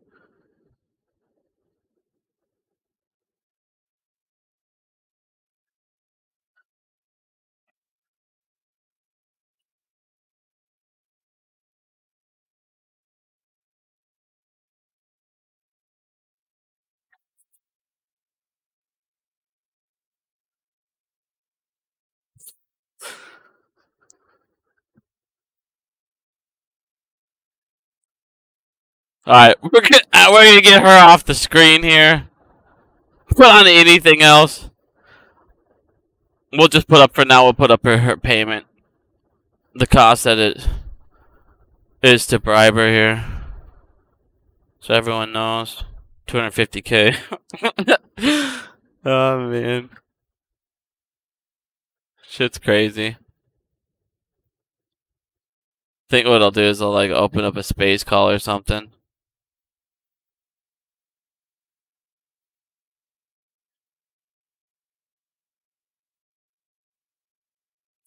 Here's the thing, if we don't mow ass in 2022, man, the size of it, when it does mow ass, would be, I fucking think, insane. I don't think they could, even if they wanted to halt it at that point, they could stop anything. I don't know what it would get to. That's the thing. I don't know how much longer they can honestly make this go on, and if they do make it go on, when we finally do, like, dude, good God. I can't even imagine all this stuff. Like I said, man, I have 100% faith in the squeeze. AMC, if AMC was debt-free right now, which I get that's a lot of hurdle for them, but fuck, man, if they just came up with, like, Ape Coin, whatever the hell, AMC Coin, like, there's things they can do still to get out of debt to where we can, like I said, the popcorn, Saudi Arabia, there's so much shit. I don't even know what the hell the box office is at. It was over 304. I think it's at like 350, higher than that when I looked last time. Check it out here quick. I mean, box offices, man, 350 million. We're already higher than we were all of last year, and we're 4 weeks in. I mean, I think that GameStop, I mean, fuck. You guys really want to send a message to the short people and send a message and help out the company and put us in a better position? Make that GameStop movie sell out, man. Sell that shit out. Even if you're not going to go, fuck it. Buy a ticket. Who cares? Fuck them. It's basically like you just get donated whatever to fucking AMC. $7-8, let's go. I mean, at the end of the day, like I said, you guys want to send a message, make a movie like that about the bullshit that they pulled off. Make a movie like that explode. How you send a message, you do it through the numbers in the box office. Whether you're a GameStop person, hate AMC, I don't give a fuck. I don't care if you go to Marcus at this point. I really don't. Go do it. Still sends a message that box office movie theaters, they're not dead. Like, fuck that, dude. These guys are crazy. I can't believe people are still shorting this, dude. I will be buying the ticket. I'll be posting right when I get there. I'm pretty jacked for that movie. See what they have to say. Oh. Check out the CNS program on their fucking website. Now, just so you guys can see a couple more facts here on the CNS program after you see that it takes, so like I was telling you guys, so on the CNS program, it makes billions of synthetic shares, and it makes them have a one position, now it's a long position, and then you're supposed to be doing buy-ins. But what else? Let's go ahead and check out some more fun stuff here for you guys. This is also some more benefits of the CNS program. And you guys, this is on the DTC's website. So if you guys think I'm incorrect on anything, you're arguing not with me. You're arguing with the DTC, and you're arguing with their literally all their stuff, dude. So they're admitting how this is going on. Just so you know. But back to the CNS. So some of the benefits. Let's check out this one. Alright. So closing fail positions are marked to market daily and renetted with new transactions, which reduce risk. While CNS are automatically blah blah. Members can exempt Members can exempt certain short positions to avoid segregation violations and effectively meet other delivery needs. So basically, even if they're super short in a position, if they have somebody else needing those shares, they still can fucking they can still give them the share. Basically, it's like a naked short, a legal naked short. Then this is real. All right, now listen to this. Cash dividends, stock dividends, bond interest, or actions are automatically debited or credited to CMS members' accounts when open fail positions. With open fail positions, you guys. So everybody's sitting there like, so they're still gonna get the dividend. They're still gonna get all that shit, even with their failed position. So their naked position is still gonna get the dividend. Like it's crazy. And at that point, the company should know. You would think, hey, we've given out this many dividends, but like I said, the fact that they still have the right to one is beyond stupid. Oh man, this stuff's crazy.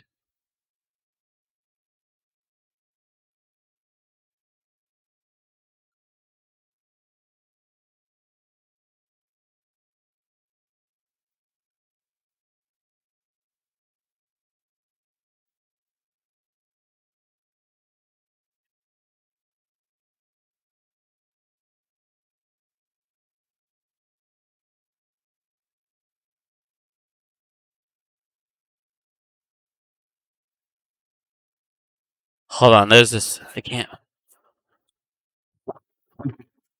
We'll get into that. I don't want to keep getting into too many different things after we went down the Hester Peirce alley, but there's a. Here, actually, if I get.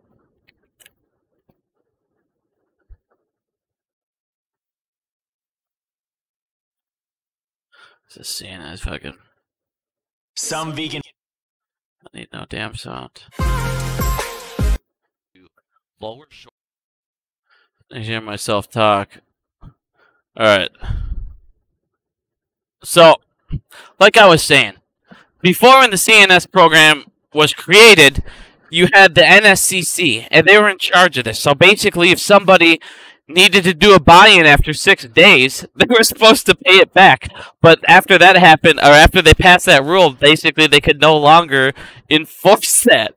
Well, where is it? Okay. Market make. So this is basically questions asked directly to the SEC. Okay, here's their answer. Basically, not gonna worry about that. But it says market makers may maintain temporary short positions in CNS until such time there is significant trading to flatten out their position. The NSCC does not have the authority to execute buy-ins on behalf of its members. So basically, like I said. In the end of the day, they passed a law that made it to where they no longer can regulate. Think about this. They made it where they can no longer regulate the NSCC, this CNS program, but at the same time, they can create phantom shares with it, and nobody can do anything about it. What? It's crazy, man. Like I said, it's crazy.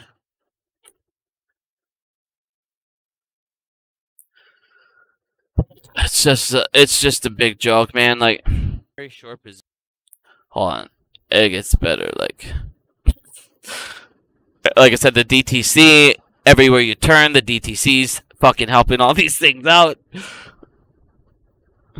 Now, here's what I was talking about.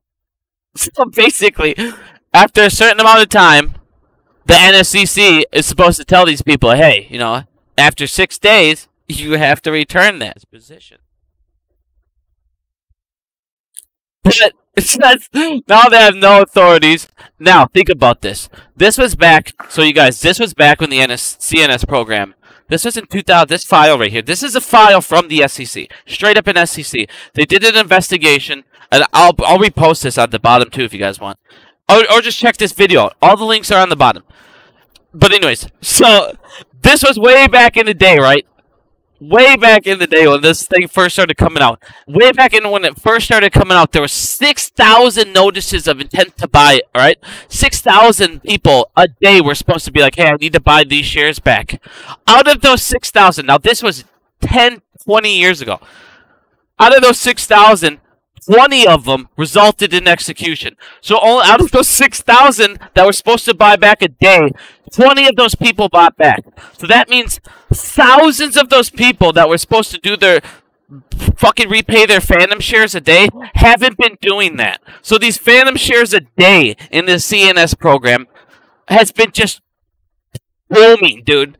Like, who knows? This is probably thousands and thousands and like this is probably millions. There's probably millions of these at this point. But only 20 of them a day are getting fucking executed. Like I said, the CNS program is the biggest joke. And then on top of this, like I said, I wish I wouldn't go so fast right here, but this is how it works. So basically it's netting. So what's going to happen here? This is exactly how it works. So basically, you have all these brokers, because everybody goes, where do all these brokers get all these shares, or where do the market makers get all these shares? Basically, anyone who's in ISDA, where do they get these shares? If they don't, well, they go into the CNS program. They dip into this piece of crap, and right here where you see the vault is basically at the DTC. So the DTC houses all the real shares. Like basically, as you guys all know, everybody, when you buy a share, you get basically a digital receipt. Obviously, you're not getting the share, you're not getting the paper receipt, you're not getting the real share, you're getting a digital receipt. So the real shares are basically housed in what they have as this DTC vault, basically. So everybody's talking about Lou and his Trust Me Bro. I'm sure now that I'm going to go break this down a little bit, you'll understand some of the things he was talking about with the vault and the DTC and these brokers while he's talking about this. Basically, like I showed you, what they'll do is one of these brokers will go in. It does not matter what stocks, okay? So I can go in there if I'm a broker. Let's say I want to borrow 7 or 8 different stocks. It's going to net my position in this is one position.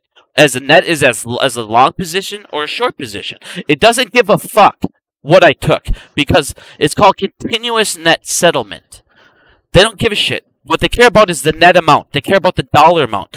The rest is credit. It's like a credit system. As long as you can pay it back, as long as you're giving that money in to continuously push the settlement, or all this cash to continuously keep the flow going, you're good to go. So basically, these guys are coming in. Like I said, they're gobbling up shares at how many fucking one of these things, and then 20 out of 6,000 were doing buy-ins at a time. Who's doing buy-ins now when you don't even have to do nothing? You know what I mean? It's like, so these guys are just jacking this money. They're just making these shares, putting it in this vault, and every single time. So the way this works, so back in the day, before netting was involved, basically, the way this worked is they would have to call up a broker. Well, basically, brokers used to hate each other. So some brokers would have to call another broker and say, hey, can you call this guy? Because I know he's got shares, but he won't deal with me, so can you go ahead and deal with it? So as you guys can see, before all the CNS program, hold on, where the hell is it? It was like this. So, you had people that hate each other and wouldn't deal with the business, so it was like a mess. You had people cross-checking this, cross-checking that. So they were going, all right, how can we fix this? How can we make sure?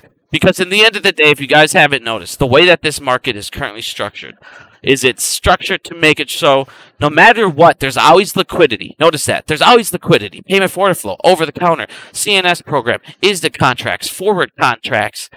I mean, the list goes on. Family offices. The list goes on and on and on and on. There's always dark pools. There's always, like I said, ATSs. There's everything. It's just crazy. There's always a form of liquidity to make sure that no matter what, when I push or you push that buy button, it goes through, no matter what. And like I said, it's a continuous, it's like a casino. Like I said, it's a Ponzi scheme. This is exactly what a Ponzi scheme is. This is why Bernie Madoff made that. Like I said, with my first video I made, dude, this guy, his thing, basically, if you look at how the market's set up, it's set up to where we need to continuously keep buying. They need to continuously keep taking money from us to pay Paul, to pay Piper. It's always, you need more investors, you need more this, you need more that to pay off old debts. It's always pay off old debt, pay off this, because they owe quadrillions in these derivative markets. And the problem is before, they're able to hide this stuff. Before, none of us were looking into this stuff. People would write articles, but most of us would look at these guys like, oh, these guys are fucking crazy, or they're conspiracy artists, or, you know, they're fucking nuts, and then everybody in the media would get just blast these people, just blast these companies, all these people writing articles telling the truth, to where it was like, all of us would be like, yeah, they're idiots. And then you come to find out all these media companies are sponsored by Citadel, sponsored by all these people, to where it's like, no, these conspiracy people. See, if you guys want to do DD, one of the things that I highly recommend, anytime you're going to look something up, one of the things I've noticed and where I get most of my information is I always Google whatever I'm going to Google. I always do the year 2008, 2000. Like, so if, let's say I'm going to do family offices. I'll type in family offices 2008, 2009, 2000 to 2014, 15. Because in that time period, so much stuff was coming out. All these truths were coming out. Fines were coming out. Violations on Frank Act. They were actually having to address all these things on the back end. And basically, they had to tell the truth on all these certain things, to where it's like nowadays, if you look at, you know, anything from 15 and beyond, most of these rules are just changing. How can we fucking hide all this bullshit? It's really what all it is. How can we hide this? How can we continuously hide this? It's just crazy to me. Like I said, it's unbelievable. What the hell one's this one? Oh, yeah. So, and then, like, so, and that's the other thing. Like I said, with these continuous forms of liquidity, most of these problems and all this stuff with the CNS program and all these things started coming out when the stock borrow program came out. So that's another massive form of liquidity. Like I said, it's to the point where none of this is regulated to where it's like, all right, how bad are you guys? As you guys, like you said, fucking Goldman Sachs its exposure is 136 to 1. Think about that. How the hell are they functioning? Could you guys imagine? Imagine if you woke up tomorrow and you were fucking $30 million in debt. You just woke up tomorrow. You got fired. Didn't matter. You woke up, you're $30 million in debt. How the hell would you go get a loan? How in the hell would somebody say tomorrow, the next day, be like, yeah, you're good, dude. Don't worry about paying us. But that's what's going on with these banks. Because everybody knows if fucking the banks fail, the economy fails. They can't let it happen. So in the end of the day, you make the banks are the evil ones. So what do? You make the hedge funds, you make the market makers, you hire the same fucking law firm. These pieces of shit. Good old Wilmer Hale, biggest fucking tool bags on the planet, and there you go. They write the laws, so they'll know how to get around them. Like I said, exactly. It's basically, it's 2000. In reality, man, it's 2008 on steroids. Because if you got, I don't know if you, I'm sure almost all you, if not all of you in this thing, have watched My Family Offices. The second they did regulations, the second they were like, all right, this is how we're gonna stop it. All right, family offices. I mean, think about that. There's what, 4,000. There's 4,250 something fucking family offices in the United States. I guarantee you, at least 3,000, if 3,500, if not more of those, are hedge funds or old hedge funds. Now think about that. A lot of people, when they ask me right away, but do these guys have algorithms? Do these hedge funds or these family offices, do they have algos? Do they have computers doing stuff for them? Yeah, they're old hedge funds. Of course they took their algorithms and shit with them. If you got, I mean, the thing is I have another family office video I'll put up here soon. But it's basically I'm gonna show you exactly how these family offices operate. And yeah, they got algorithms. They basically go off borrowing and borrowing. Like, the amount of money that these guys have is just fucking nuts, dude. I mean, you're talking, like I said, in the entire world, hedge funds right now have $3.4 trillion in assets. All hedge funds. Family offices have $7.6 trillion. They more than double all the hedge funds. And they're not even regulated. No one looks at them. They don't have to fill anything out. The same regulations that they're exempt for, as we learned, the stupid law firm here actually got Citadel exempt for the same fucking rules.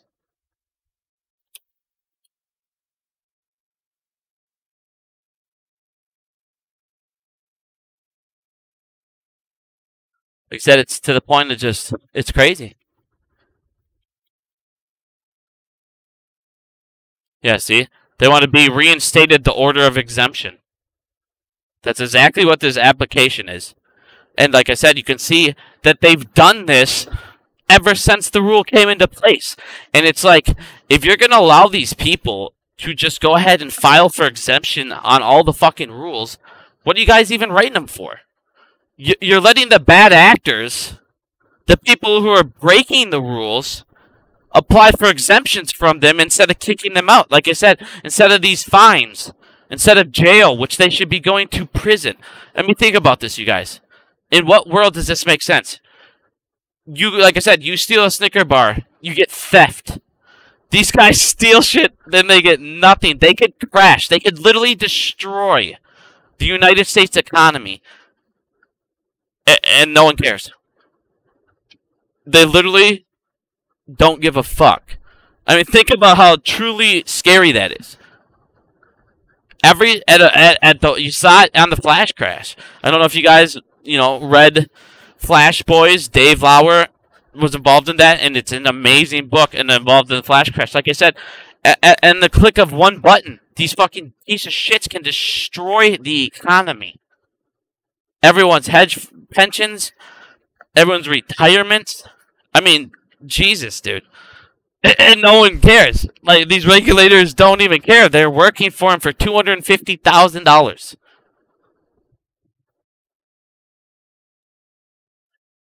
So, like I said, I mean, Hester Peirce, you're garbage.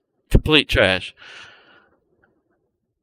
Citadel getting fucking exemptions. It's a joke.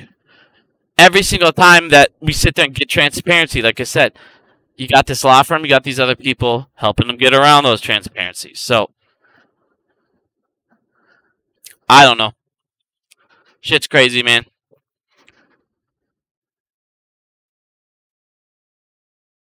My bodyguard is my M4, my friend.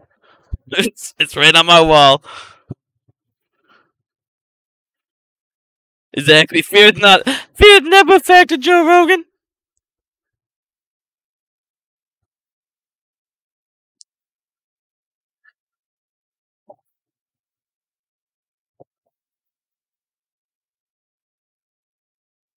Yeah, basically, Paul said, forget young people, dude. Like I said, man, this is one of the main problems with the way we're set up, man. Why in the living fuck is everyone in office 75 years old dying and can't answer a simple fucking question?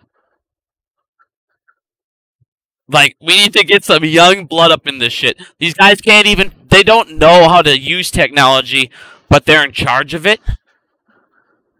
I guarantee you none of them know how to write a thing of fucking code. They probably couldn't even look at a thing of data and know what the hell they're reading.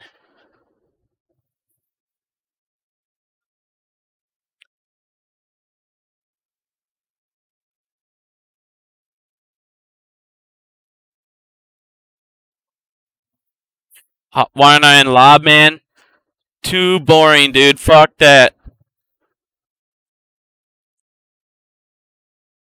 Is Magpour's a shill? You know my feelings on that kid, my friend.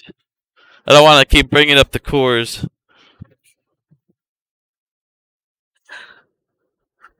Magpour's kid's a clown.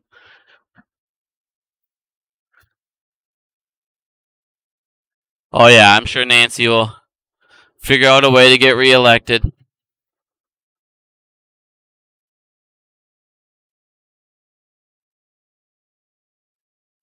I don't know, man. It's a hard question on the short interest when they cover there. I mean, one of the things you can look at.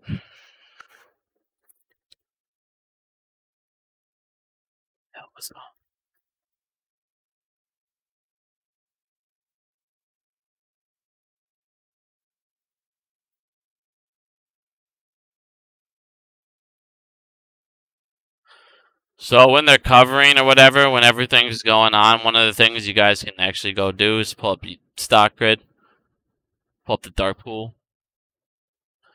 and you can see the covering and when they're borrowing. You actually go down and look at this bar. So you can go ahead and check that out during the squeeze if you want. But borrow, return. Just in case, I mean, a lot of people have asked me that question about short interest and squeezing and things like that, but there you go.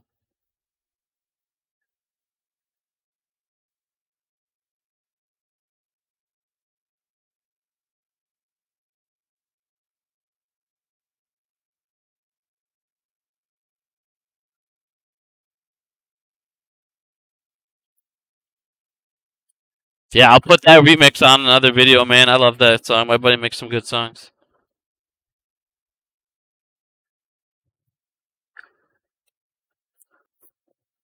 I try and make videos when I can, man. I got a wife. Full-time job, dude. And I gotta spend a couple hours doing DD. I don't want to become a YouTuber that just streams every day and has nothing to fucking talk about other than what everyone else talked about on the one article that day, and then I'm streaming the fucking line all day.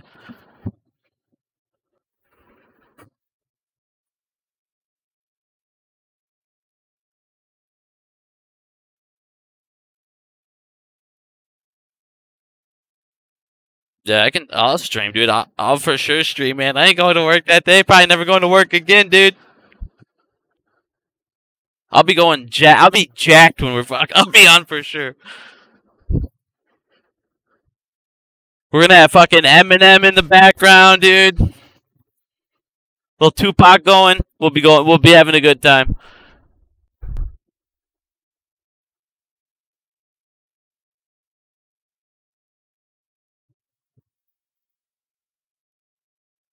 Fuck it. I heard out from Boston's looking for a wife, man. Anyone's interested.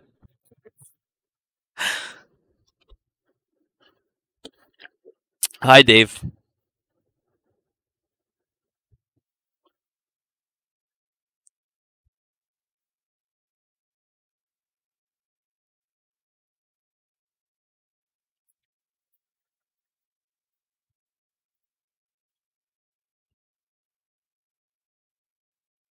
From fucking Boston.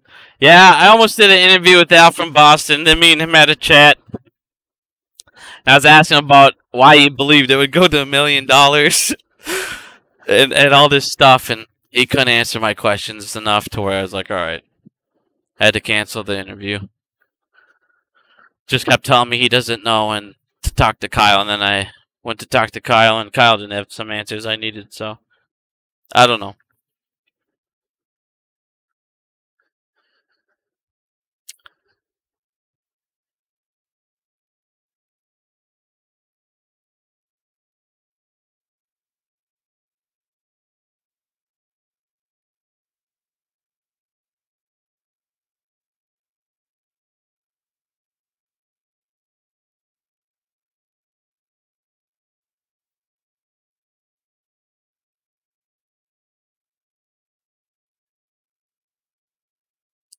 Man, I have no idea when we're gonna squeeze, dude. I have no clue. I mean, they're passing regulations like faster than they've ever been, so hopefully they start enforcing some shit. But like I said, if they really want to start fixing this market, like I said, we need to start seeing jail time. We need to start seeing people actually getting fucking suspended. Can't have just Citadel can't have 50 fucking violations in 3 years and then get nothing but fines that are less than They've paid like not even $1 billion, but they've stolen how many? Hundreds of billions, trillions. Like I said, it's just ridiculous.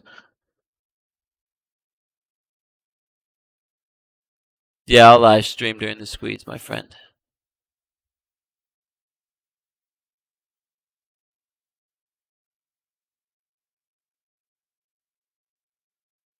Yeah, I can't believe Evergrande's still going, dude. Like, that just shows y'all, like I said, everything is so.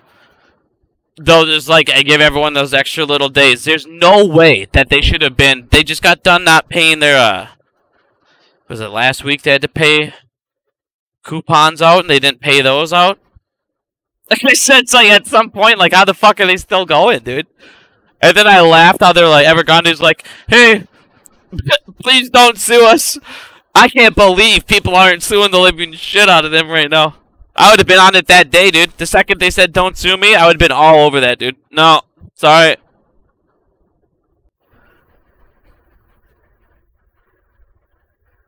Is Doge still investigating the hedge funds? Do you really care?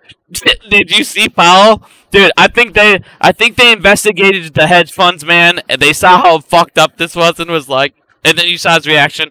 I have no answer for that at this time. Yeah, inflation might go higher, but fuck them. Fuck everyone who's not rich.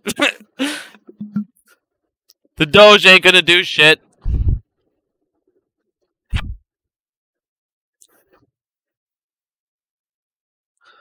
Yeah, Evergrande should have crashed fucking back in September, dude, way long ago. I don't know how the fuck. See, there was this one person, I can't remember who it was a banker, and it was one of the, he was a massive banker, and he was like, and it made sense, and it's stupid, because he goes, cash is a good thing to have, but credit's better. Because obviously, if you look at these banks and all these other people, they got all this credit to where they can just borrow fucking trillions of dollars anyways. They don't need it, so who cares? It's like I said, problem is most of these, you got most of these billionaires, they're billionaires and stuff, but they don't have billion in their account, things of that nature. They have billions, and most of it's in assets, stocks, retail properties, things of that nature. It's not like everyone just got this straight cash on them. But yeah, we're printing fucking more money than ever before. Where the hell's it all going? Oh, I know where it's going. It's going right back into the fucking banks, into the repos, so then they can make even more money on the money that they fucking printed, you guys. Like I said, it's just a constant joke of like, alright, we're gonna fucking do this, make you guys pay this, and we're good to go. It's crazy, dude.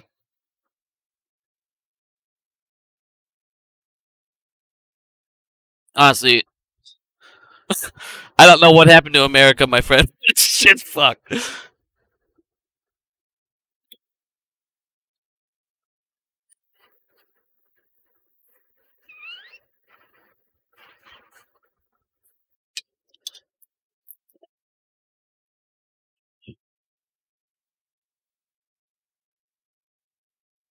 Well, yeah, and that's the other problem. Citadel's so tied to all these politicians. That's what I'm saying. The way you get them out is you got to get these politicians out, man. So I'm saying you got to vote those politicians that they're tied to out.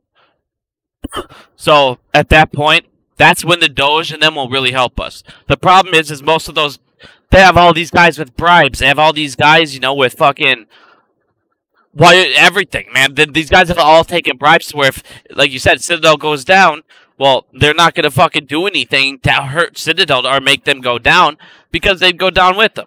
So we got to find out these people that are involved with them, get them the fuck out. I mean, I wish, like, what would be sick is if we had a whole bunch of apes that could vote for an ape in a state, but obviously we don't have so many apes in one concentrated area to where, like, we could, put somebody in the office. But, like I said, we got to start looking at these people that are just corrupt as fuck and helping these guys and get them the hell out.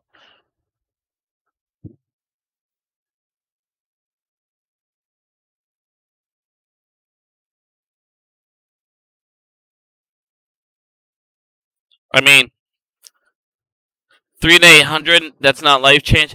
For some people, that is life changing money, man. Some people got a whole bunch of shares. Some people got 30, 40, 10,000 shares. I've seen people with like 14, 15,000 shares at $800. That's a lot of money, man. But here's the thing. You already know they have 106, like I said, million that they say that they owe. On top of that, I already showed you guys on the CNS thing, the second that trading volume spikes, that was their loophole. Well, they're going to have to close that loophole on the CNS program, so when we squeeze, they're going to have to buy back in some of those too that nobody's accounting for. And if we fucking do it right, well, at that point, with a stab to buy back the CNS on top of it, there's most of their ISDA contracts are going to default. So the one thing is, it's when all this happens and goes off, these banks are going to be so fucked because of these ISDA contracts will default. They're going to lose out on a lot of money, and that's the problem. And that's why these banks are doing every single thing that they can to make sure Citadel themselves doesn't go down. But the thing is a lot of people, alright, here's the thing. There's a difference between, I made a video about this before. There's a big difference between a MOAS and a short squeeze. A short squeeze is going to be all these people covering their short position. What the MOAS is going to be is when we take down a market maker on top of that. Because now the synthetics that's attached to that market maker on top of the shorts need to be covered. And now you're talking about the float being attached, 2-3 times over. Now, if we get a short squeeze, 5 day 100, maybe. If we get a MOAS, it will be way more than that. In my opinion.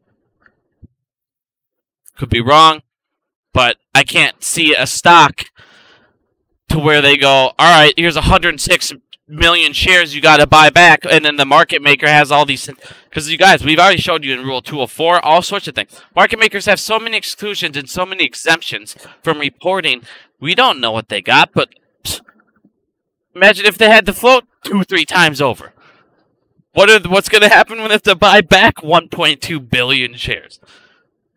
A million shares. Even if there was some off chance, some by miracle chance that Citadel's only made, which there's no fucking way, just to say by some miracle chance Citadel only made like 50,000 or 100,000 or 100 million short shares. I mean, there's no way. There's no way. There's no way there's under 100 million shorts.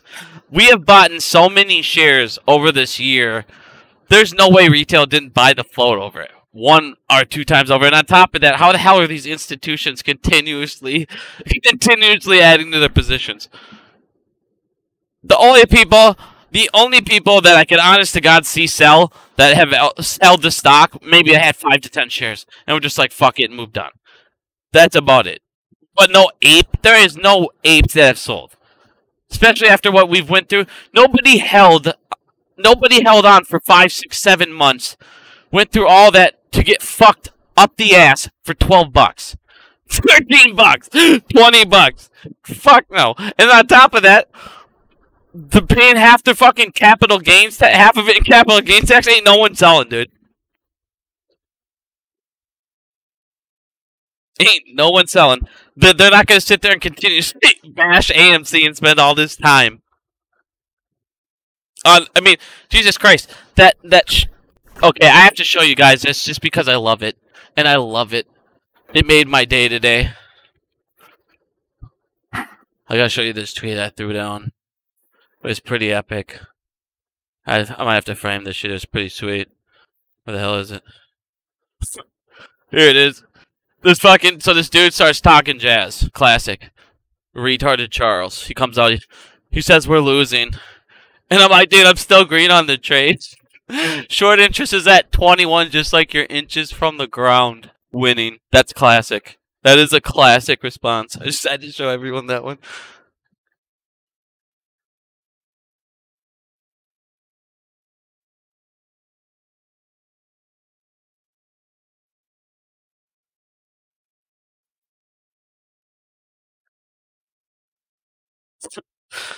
Oh man. But like I said, if we Moaz, there ain't no way in hell we don't break $800. He's on some crack, and that's coming from Bigums, dude. And all my videos are, you tell him from a crackhead, bro. $800 on a Moaz. Like I said, maybe on the short squeeze, maybe, but I don't even see that happening. I mean, think about it this way: GameStop could you imagine what GameStop would have got to? Honestly, could you imagine what GameStop would have got to if they never did their bullshit? Think about that and ask yourself that question. When they stopped GameStop when they did, what would it have got up to? Do you think it would have went up to 800? Do you think it would have stopped there? Do you think it would have broke 1,000, 1,500? What do you think would have happened?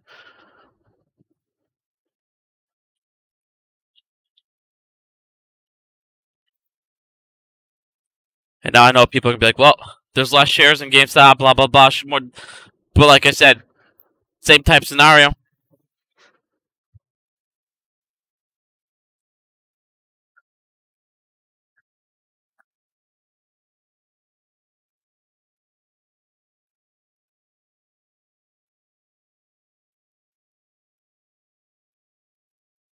I mean, the thing is, it's like, you've seen shorts. Here's the thing.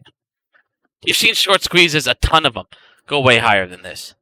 And they haven't had the situation that we have. So, like I said, this could go way higher. I don't know how... Out of this entire time, Lou's been saying everything he's been saying. He's been in on this forever. How are you going to say, I don't know. I mean, didn't somebody tell me like a month ago or something? The dude told me like 3,000 was his bracket. How does it go from 3,000 to 800? When... Here's my question. How does he go from 3,000 to 800 when AMC's in a better position than it's ever been? The short interest report is high as it's ever been. And like I said, and now none of us are selling. We're all about to hit our capital gains. I mean, like I said, what did he say? I'm just curious because, like I said, I don't watch YouTubers. I'm just curious. What did he say has changed that made him go from 3,000 to 800? If anybody knows, I'm just curious.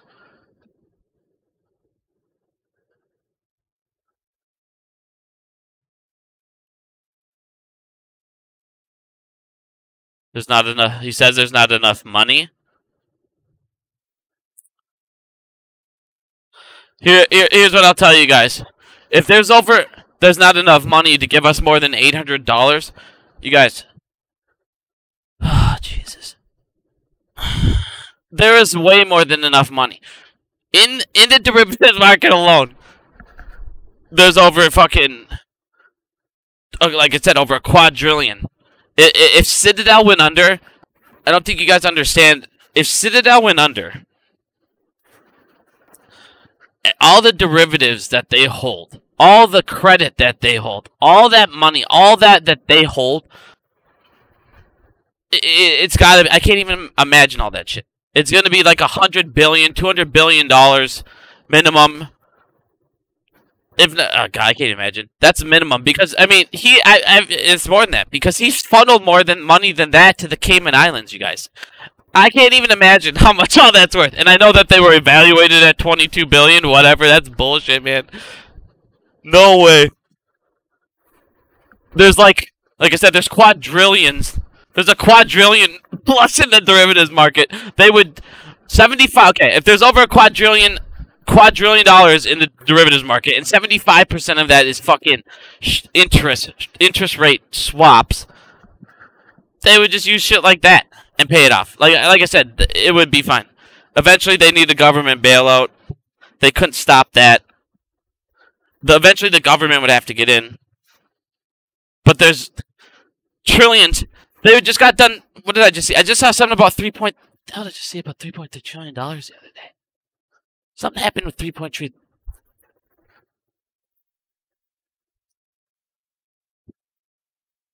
the hell is happening with this? Somebody just. I can't remember the hell. I'll find it. Where was? Maybe this was. Oh yeah, 3.3 trillion. Okay, you guys, $3.3 trillion in stock options. okay, alone expired on the 21st. And that alone, I was telling you guys, was pretty much is the contracts. It was the highest ever. So they got 3.3 trillion they can at least fucking throw at us minimum, dude. And just options alone that they got. They're good. 800 would not be the limit. The world would not run out of money. I don't even think the world would collapse at that point, man. 4.99 quadrillion, and yeah, that's what I'm saying. Dude, there was quadrillions of dollars.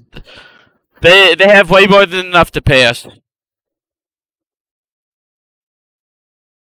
Because you also gotta think these banks are involved too. It's not like if Citadel went down, the banks that are attached to Citadel would get fucked. And then they would have to cover shit. Or they would have to get a loan from the... Like I said, here's what would happen. Citadel would go under. They would get fucking liquidated, pay all that off. The banks that all of that would have also have their debt, and on top of that would have to pay stuff off. And then eventually they would end up getting bailed out by the government because it's banks and they can't let it go under. We get our paper. No, these people that are saying 100K to 1,000 or 1,000,000. I don't know if I'd think like that's nah. I ain't gonna lie on that. That ain't gonna happen.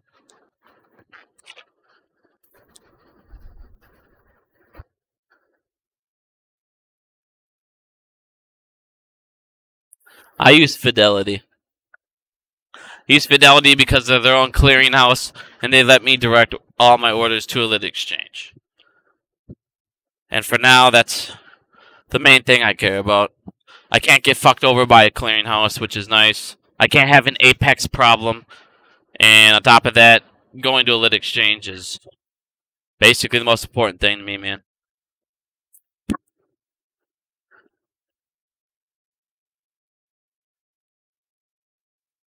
Because, I mean, some people are asking, so, like, here's the thing. Like, we could do a little market structure quick. There's a couple new people in here that don't understand some stuff. We'll just do a little quick market structure thing. Bam. Alright, now I'm gonna wait for this to go. 1 second.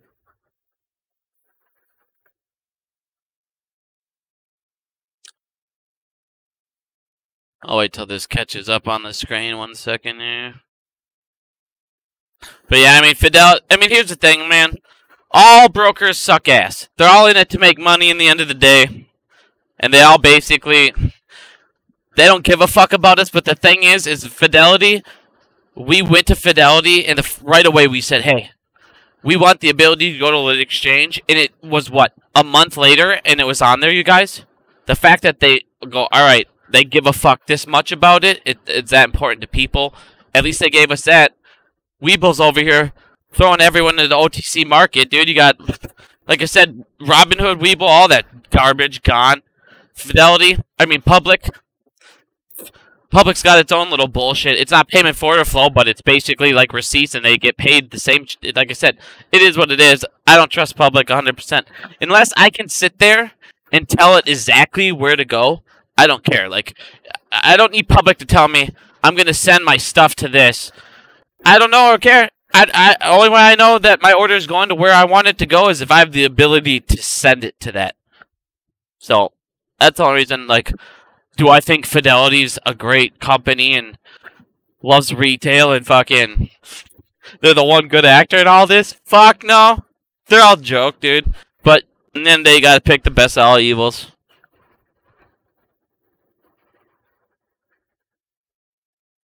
Yeah, like I said, they're probably shady, but in the end of the day, they get me lit, and they're their own clearinghouse, so if something happens to Fidelity and they can't clear it, well, then why the hell did you send me the order? I'll just sue the fuck out of them.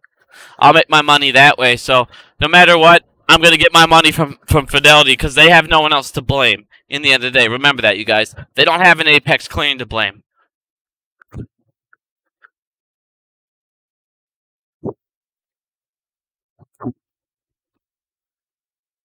Alright. We're just going to do this quick little market video because somebody was new here or whatever and asked how some things work. We're basically going to just do a quick little little rundown on why lit exchange, not even really lit exchange are important, but what these market makers have the abilities to do with your orders, because I don't feel like a lot of people understand what happens when what happens after I push the buy button. You know what I mean? Where does it go? What path does it take? Well, let's take a little quick journey for a minute here. So basically, I like TD Ameritrade, man. Thinkorswim, the Thinkorswim app, you can go ahead and send it to a direct exchange. You gotta do a limit order, but you can send it to a lit exchange, which is nice. I like their charts. They have a shit ton of abilities. Wired Ape on Twitter, man, he can send you some sweet chart setups if you wanna know a little bit about TD Ameritrade. But okay, so basically, we're gonna do a quick thing. What happens when I push the buy button on my computer? Where does my order go? So, in most people, in a common sense market, you think it'd go to a broker, and that broker should, have the shares. Because why the hell wouldn't the person I'm buying it from on their application have the share to sell to me? You would think that. Yeah, that would make sense, but no. So after it goes to that, it goes to a market maker real quick. Now that market maker, this is what I'm talking about. The way it's set up is this market maker gets your order, and he has, on top of it, if you add a box here, now add family offices. So you got family offices. They can send it to another market maker. They can internalize or self-clear dark pools, ATSs, do ISDA contracts, or they can use an exchange. So the second that market maker gets that order, if you don't tell it where to go or direct route it onto a lit exchange, you're now giving the market maker these routes. You're giving them the free reign, basically. Say, hey, you can fill this order through any of these to make the biggest profit for yourself. And then what you're going to do is, if it's on a payment for order flow, you're going to go ahead and pay the little change or a little rebate payment back to them, which will be their bribe, basically, for sending, instead of filling the order themselves, they can send it to the market maker. So, like I said, it's a big joke.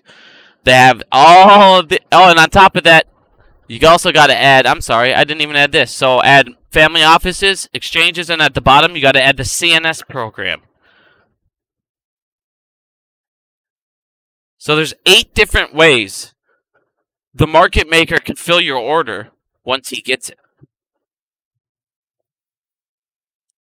So that is why, like I said, direct ordering your route, or direct routing your order is insanely important, because now you're limiting, how much money that market maker can make on your trade. Which that, like I said, if we want to beat Citadel, if we want to get that MOAS, if you want to get those synthetics covered, we can't just, you got to get on a lit exchange. You got to make Citadel lose money. So, on top of that, it goes to the level 2 data, which everybody sits there and does TA. Well, if you're going to do TA all day long and stare at this number 2 data, everybody looks at the hundreds and all this stuff being passed back and forth. Well, why wouldn't you want that all to be as accurate as possible? That gets as accurate as possible by ordering to a lit exchange. So, like I said, certain things we can do, my friend. A lot of things we can do. But for the person asking about orders, there you go.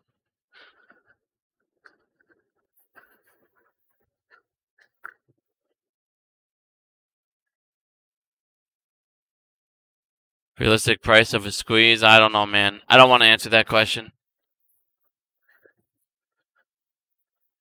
Said I wouldn't want to say something and somebody lost money.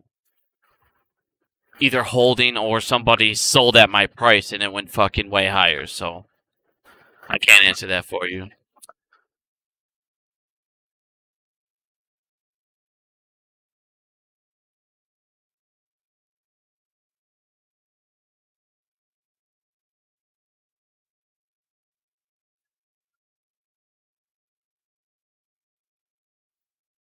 Well, and that's the other thing too, you guys. Make sure when you sell, you direct your order to a lit exchange. But the thing is you don't necessarily, at that point, when you sell, like right now, I tell everyone to buy in the IEX, and then go to the LTSE, and then go to the NASDAQ. Because when you're buying on the IEX, they are the only, basically, exchange out there. I mean, it's not like just ordering to the New York Stock Exchange is a good thing. You don't want to order to the right, to any exchange. You got to order the right ones that are helping out retail, because New York Stock Exchange helped out fucking Citadel become a powerhouse like they are.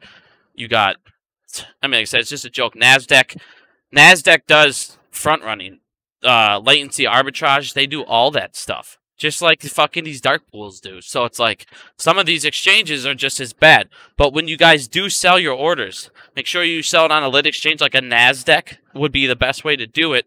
Your order will get filled first. Your order will get filled first. So I mean, on top of that, you're gonna. I mean, if you're sitting there and during the squeeze and it's going up and down, up and down, up and down, you don't want to necessarily put it in an IEX if there's no buyers on the IEX server or exchange. Like I said, your order might delay as well. So you want to do one of those. A Nasdaq one is basically all the market makers exchange. Like, it'll get filled. But like I said, you want to do that on a lit exchange because your order will get filled. So like I said, that could cost you a shit ton of money if you're sitting there and also 12 seconds go by, 30 seconds go by, and your order gets filled. Because, I mean, there's going to be delays when you try and sell on these things. Let's be real.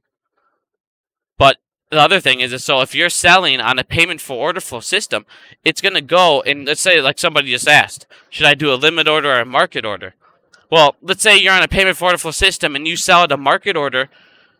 I mean, what do you think the guy's going to do? He's our enemy. He's going to try and fill that market order. You know, he's going to delay it and then fill it to where you got fucked. So like they said, you're putting it in charge, your order in charge of the, you know, in the hands of the enemy if you don't go on a lit exchange when you sell too. So just remember that. I don't want people waiting all this time waiting to sell, and all of a sudden they go and then they get fucked because they left their shares in Webull. So if your shares are in Webull, man, it's probably worth getting out of there. Just saying.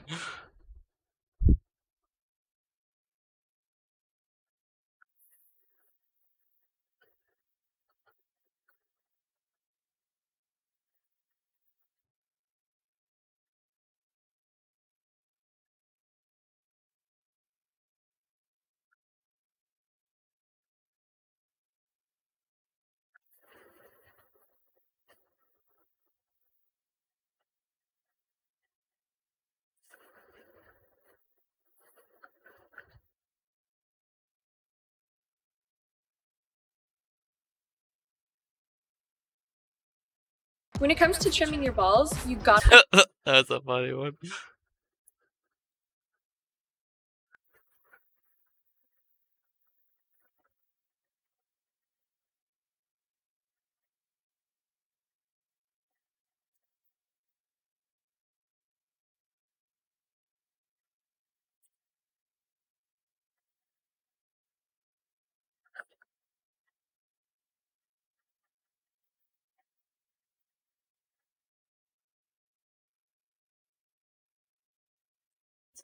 I don't know if anyone else has any other questions.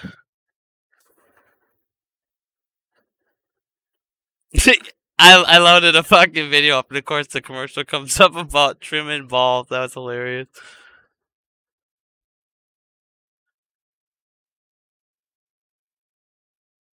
There was this video too, like, hold on, somebody sent me this. Let me try and find it. Give me stupid video. Notification.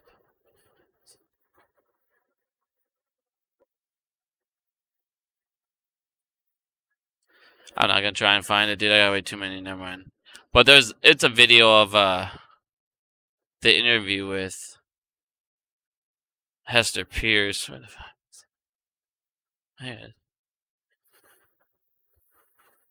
SEC commissioner is edited and contributed to an entire book called Dodd-Frank, What It Does and Why It's Flawed, which criticizes several SEC rules required by law.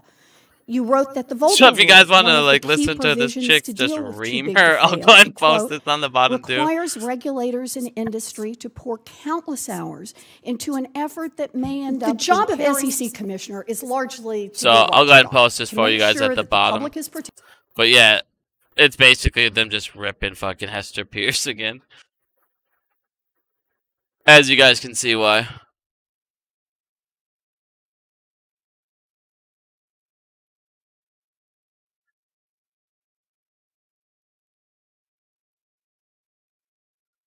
What do you think about January 28th expiration? For what? Was there a lot of or something?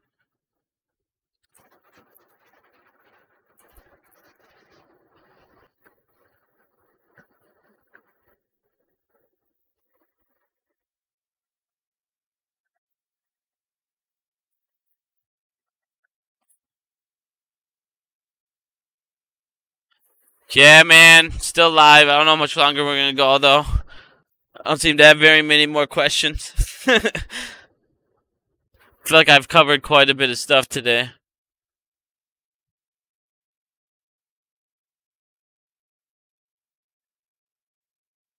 Yeah, it's crazy, man. Everything's corrupt as fuck, dude.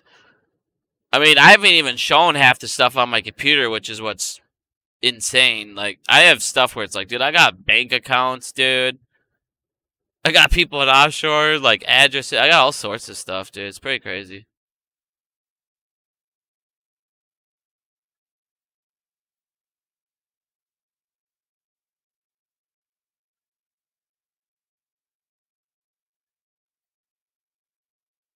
Man, I can't find any of my stuff. I got way too many damn tab open.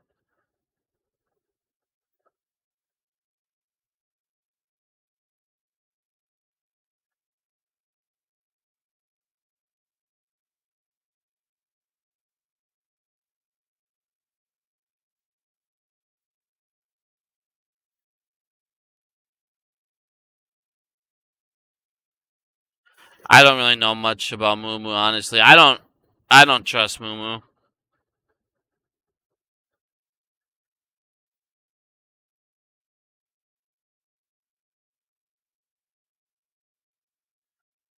Chris, man, you can use your cell phone to buy on Fidelity, still on the lit exchange. You don't have to use your phone anymore, dude. You can download the beta, and that's on the right of the application. There should be 3 little dots. If you click on that, you'll see the beta. Click on that. Oh, I'm sorry.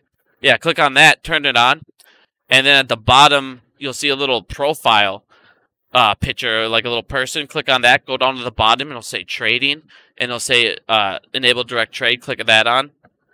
And then after that, you can actually use your cell phone. You don't have to use your computer anymore. So it's real nice.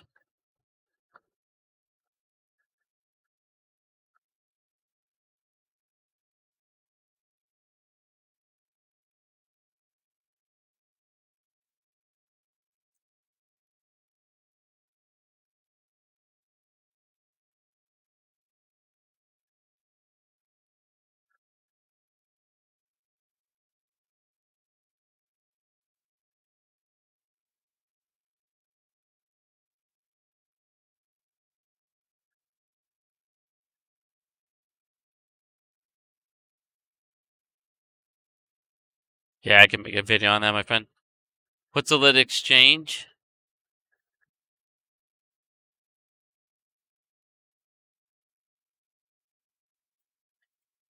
I'll send you this video. Let's chat.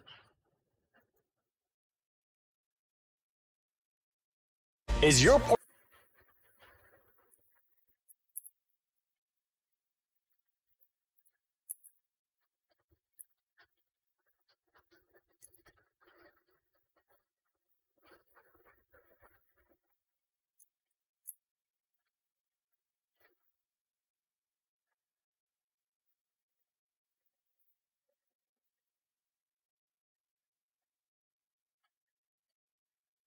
Suppose I should check out the DMs.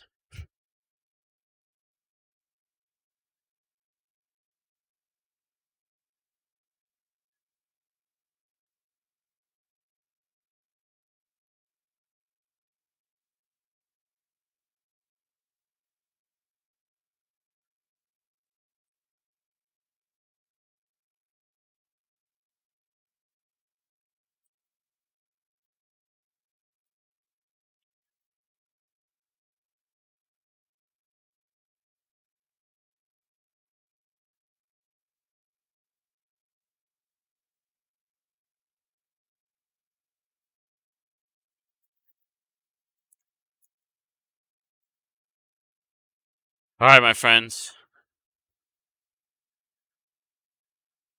Think we'll Guys, got any more questions? Been on for a long time. So if you guys have any more questions, let me know. I'll stand for about 5 more minutes. So no squeeze? Of course squeeze, dude. If there was no squeeze, I wouldn't be involved in this, my friend. I would have been out a long time ago. There's 100% a squeeze in my eyes. I think we're in a better position than we've ever been since we've owned the stock.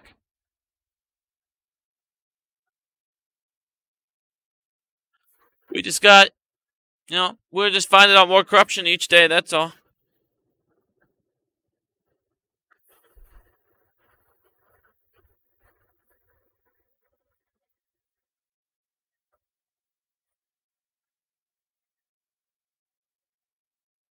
I don't know.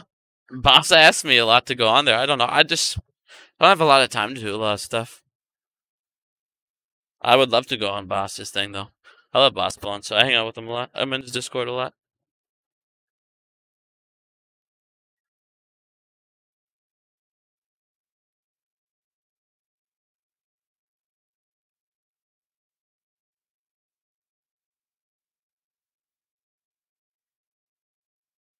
For Fidelity, you gotta be on the beta.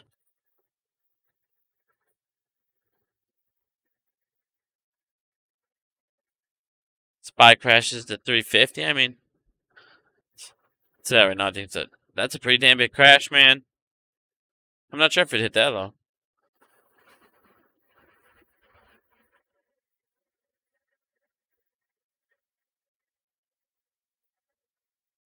Yeah, a lot of people, Vinay said when they transferred, their price got. I mean, I feel like they buy it at different times from transferring. So I mean, who knows, man? Probably some more bullshit. Dude, I would love to go on Joe Rogan, dude. I would tell him all about the CNS program, is the forward contracts, dude. We go in the family office. I'd go on there. We go in there hard, dude. There's so much.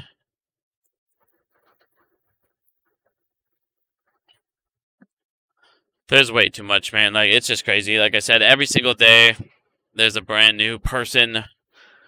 Brand new. Like I said, we definitely need to look into that law firm, you guys, because that law firm, I'm telling you, probably my next video I'm going to do is find out every single person that came from that law firm.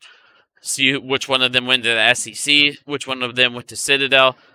Because, like I said, every single one of these people, they go to this law firm, they get out of this law firm, and they go straight into the SEC, Citadel, Virtue, or a bank.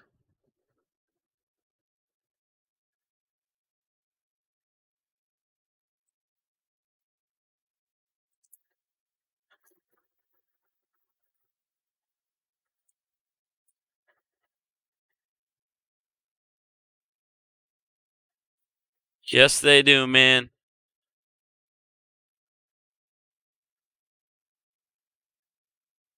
Joe Rogan wouldn't have a seizure, we get high first.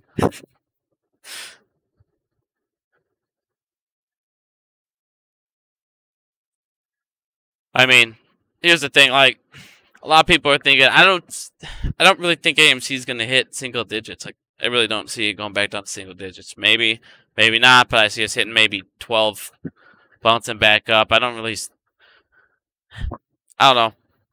That short interest ain't going anywhere. The short interest is either gonna have to fucking keep going up, and then they'll cover, and then we'll go right back into the 20, 30s. Like I said, don't sell now. Not financial advice, but like, Jesus Christ. It's not like topped out, especially not right now. Truly, I 100% believe in my heart. 70 was not the high. 72 is not the high for AMC. Did Charlie go off the deep end? Charlie, I like Charlie, man. He has a lot of good DD, but yeah, he's pretty angry, I guess. He's pretty angry right now. Here's the thing. A lot of people that do DD and spend a lot of time, like hours and hours and hours on this stuff, then put out the DD, and it seems like, and then they get 3,000 views, 4,000 views. After we put 50, 60 hours of work into something, then you see idiot-ass Matt Course come online, get 60, 70,000 views to watch a line that we're not supposed to watch. So it's like people like Charlie after a year, myself after a year, we start getting angry and we have to put out videos where we call out certain people to vent it out. So Charlie's at that stage where soon enough he'll have his video out where he'll call out some people and then he'll be back to normal. He's a very angry dude.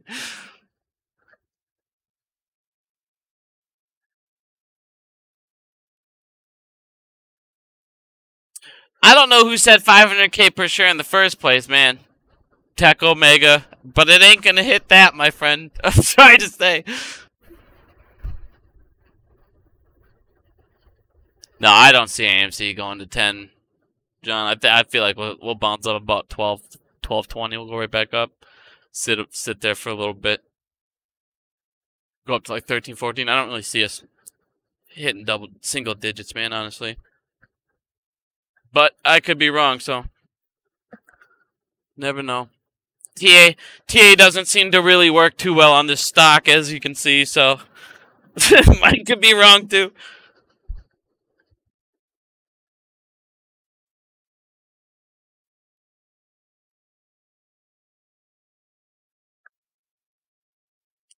Yeah, I'll have Boss Blunt come on here. I can message him. I can go on live, but maybe you'll want to go live on Sunday with me or something. We'll talk about some stuff. I know a lot of people would love to listen to me and him talk about derivatives and things like that.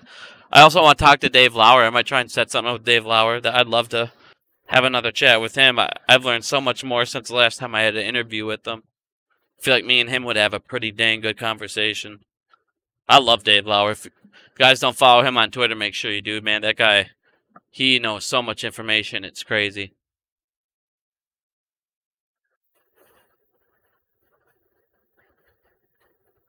Pull up Rocket's Twitter.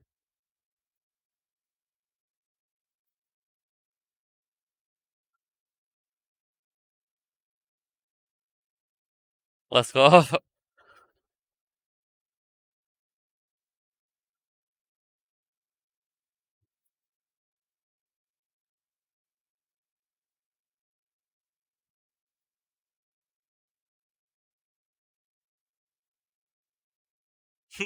Yeah, I'll put that up just for you, Ray. It's real. It's real, people. This is real. Hold on, let me find it.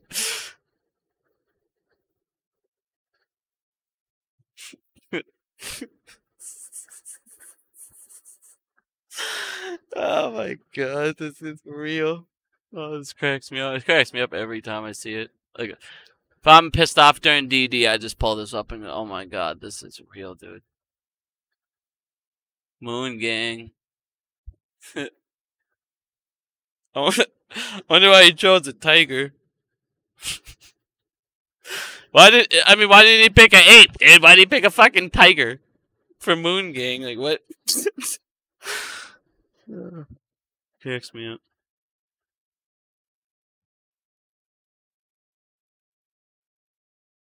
Oh, I'm sorry. It's not a fanny pack. It's a pillow. Pillowcase or something. Bruiser pillow. Alright, we'll get off this trash. Trey kinda, I don't know, Trey made his money on some options, man. He was a hype guy. I mean, I love Trey, man. Trey had me on this this play hardcore, like. But yeah, obviously, when they all went to that one place and said the DD was done, the DD was done for them, you guys. They told you they were quitting, so. Trey, here's the thing, you guys. When they made that video, Trey sent me a couple DMs that day, and honestly, I feel like when I made my video, it got to Trey. It did. Like, I could tell by his response to me that my message about them fucking using people, all this bullshit, they're driving cars. You could tell when him and Astro and Clown made that video. Like, Trey was, when they even asked him, what's your biggest fears? He goes, this doesn't moon, and everybody freaking gets screwed, and everyone thinks I'm this piece of trash. And Matt, of course, and the other, Matt just didn't care. He goes, I don't care. Bad information gets out.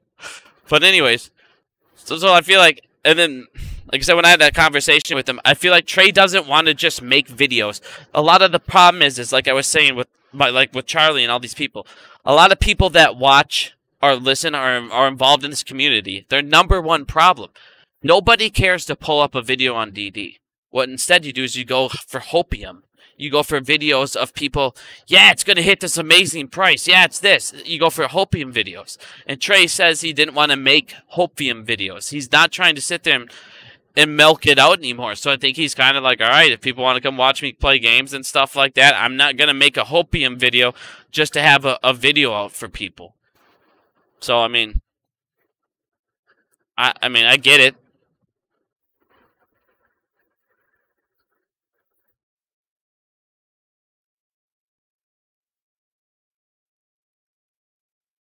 She got a ton of super chats during that video with him and Astro, dude.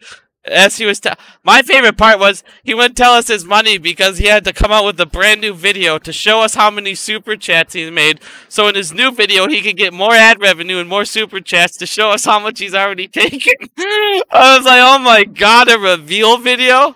This is real life, dude. God, you could tell, dude. Like, what sucks? You know what really sucks about that day? What really sucks about that day? So Astro, he called my phone, and I was at work, and I was inside my building, and he called me, and he was going to say, come do this video with me. But of course, I was right in work, and I just missed his phone call. Otherwise, I would have been on that video with all three of them. And it would have been way different.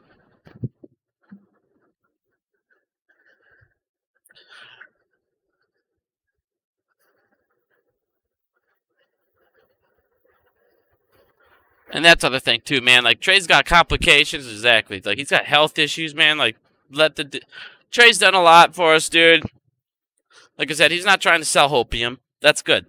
Appreciate that. He's not trying to use you. He doesn't want to make us his product like someone else. He's not trying to sell fucking fanny packs.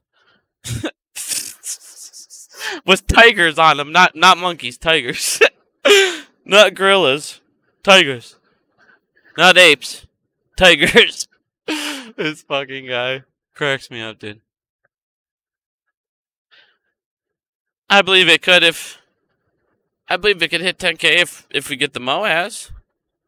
If we take fucking Citadel down, sure. But like I said, we gotta not get a short squeeze, we need to get a MOAS squeeze. We gotta take down some of those synthetics. We can't just even if we squeeze, like I said, 800 to 1,000, like Lou's saying, if we just squeeze, maybe, I guess, to be realistic, but I still think it could go higher than that. I mean, like I said, other squeezes in the past have gone higher than that, and they haven't been in this kind of a situation. There's been squeezes that have been under 12%, and they went up over $1,400, and their floats were fucking still huge. So it's like, why couldn't AMC do it when we're 21%? We're basically almost double what these other ones went at. So yeah, it could go over 800, it could go over 1,000. Like that's the thing, nobody knows.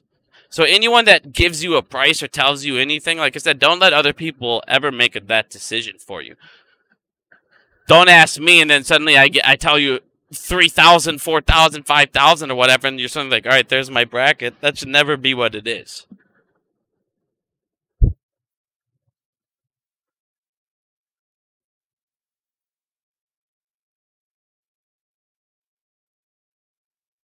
But like I said, my conviction is higher than it's been ever since I've owned it for a year now.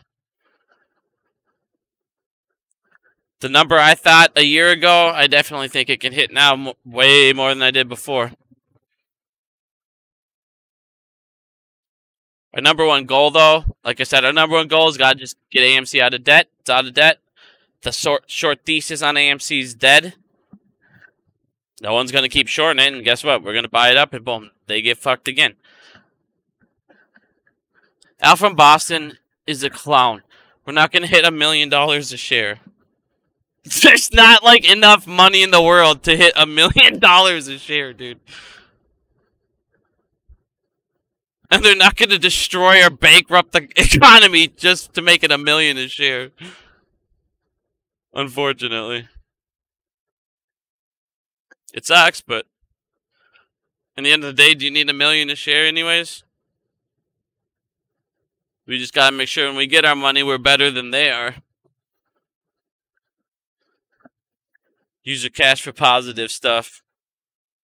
Not financial advice, but as you guys can see with BlackRock, housing industry, everything, it's about to burst. But their goal is to make it to where you don't own anything. You rent for the rest of your life. They want you paying for the rest of your life. So their goal, like I said, property is one of the most valuable things you guys can ever get. Land,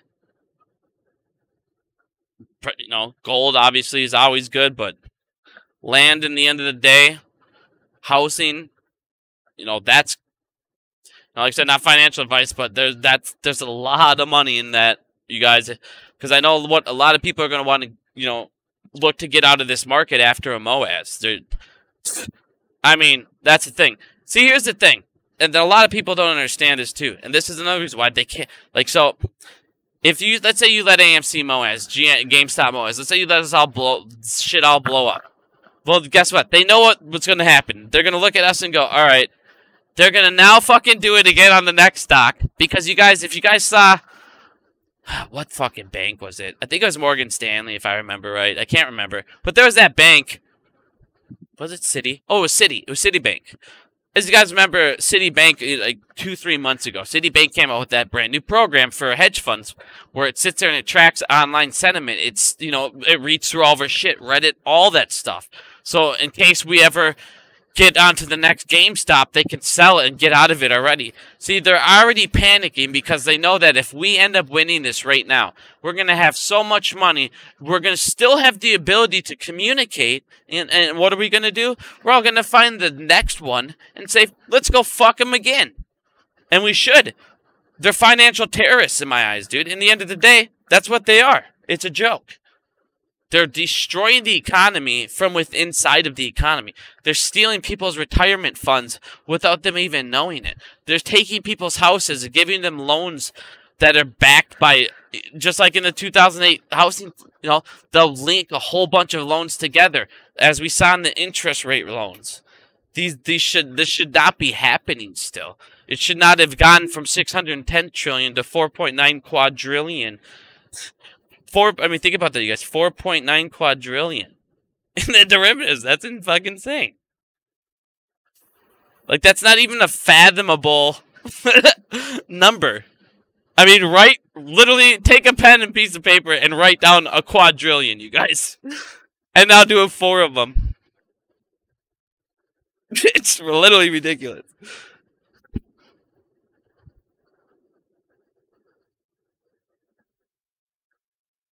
But yeah, like I said, if you wanna get it out of the fight, so that's the thing. We're either gonna keep going, do it again. Otherwise, if you want to get out of the financial, you know, institution, get out of the stock market, out of that stuff, still make good money. Like I said, buying property, land, renting that out. Because I mean, think about it. In the end of the day, like that banker said, in the end of the day, having money is good, but having credit's better. And if you have a house, you have equity, you have all these things, you have people constantly paying it with renters, well, that gives you more credit and credit and credit, and there you go. Start a business, boom. That way, even if your business is not making as much money, well, your rent, you know, your property rentals, things like that, are paying enough to hopefully where you're still making enough to where it doesn't matter. But you're your own boss. Like I said, in the end of the day, financial freedom's amazing. Being your own boss, obviously, should be everybody's goal.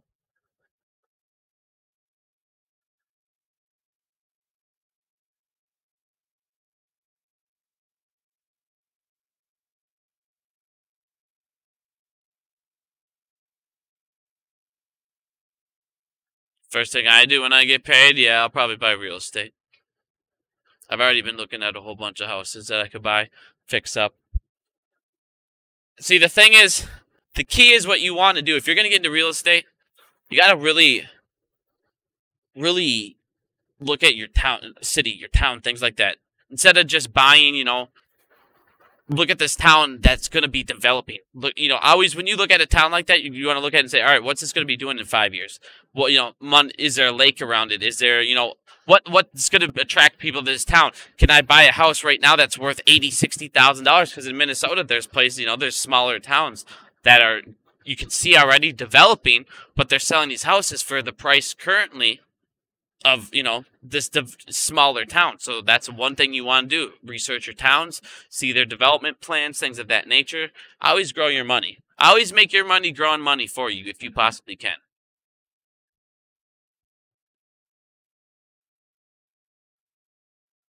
No, I wouldn't buy a new wife, man, because I'm telling you, no matter what, those wives get expensive real quick. Yes, I own GME also. I only got 30 GME shares, so nothing crazy, man. Shit was expensive when I got in.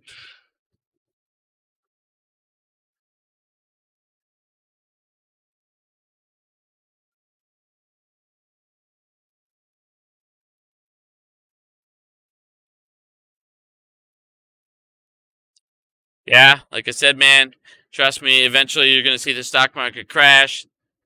I mean, the housing market crash. That shit's on a bubble like no tomorrow. That'll be perfect time to get in. I can't see another thing that should boom, or another field that should boom as much in the up and coming. Especially with Black, and that's the thing. I mean, you got BlackRock, like I was saying earlier, you got BlackRock buying up the whole world, so it's like fucking the demand is going to skyrocket pretty damn soon. Because like I said, their whole goal is to just buy the whole world, have everybody owing money and everyone renting from them for the rest of their lives.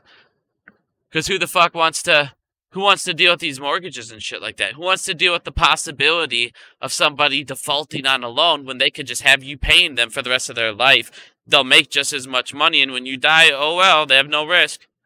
Fuck them. They said, but yet they want us to never be able to own our own thing. That's the problem. They talk to you guys about the American dream, owning this, owning that, having this, having that, having freedom to do this and that, financially, things of that nature, when at the end of the day, the whole system is designed to fuck you out of that exact freedom.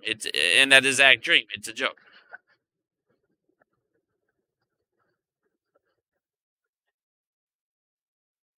My AMC account, I have 2,000 shares between me and my wife.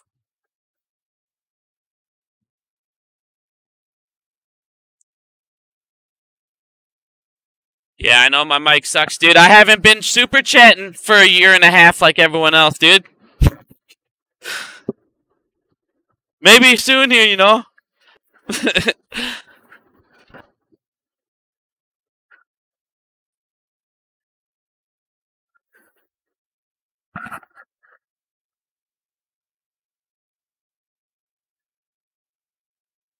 I don't have any SNDL.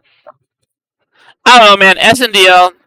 I don't like to talk about it. Because SNDL's float's just way too damn big for me to see that thing. Like, shit's crazy. But I just obviously see the manipulation and the short and all that stuff continuously happening with that too. So, who knows?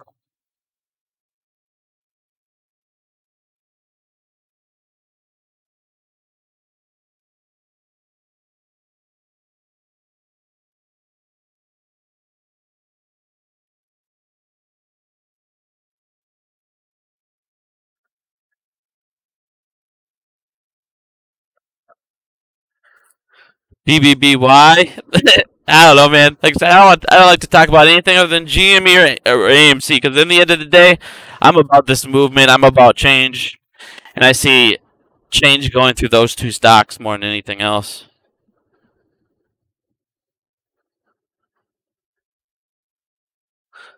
But I mean, obviously, like I said, I make other plays.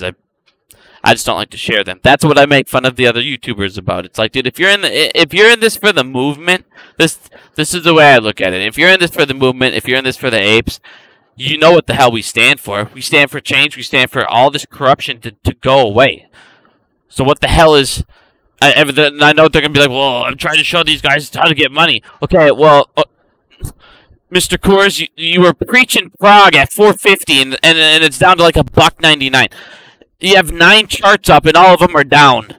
And people are showing you don't even have AMC up anymore. Like I said, it's like... it's just crazy. I don't want to get into that stuff, but like, it's crazy, man. People gotta shift their priorities to better things, man. Can't watch a line all day.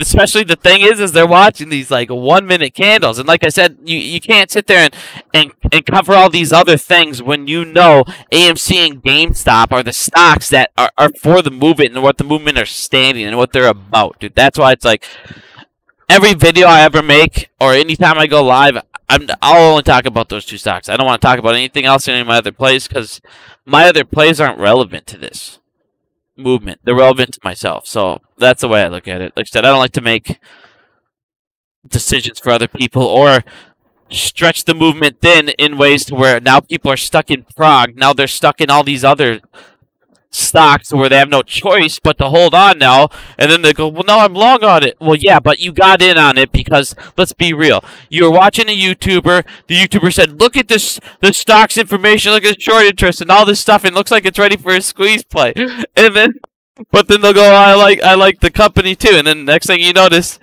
it goes down and you're stuck in the play. So it's like I said, man, I only talk about AMC or people.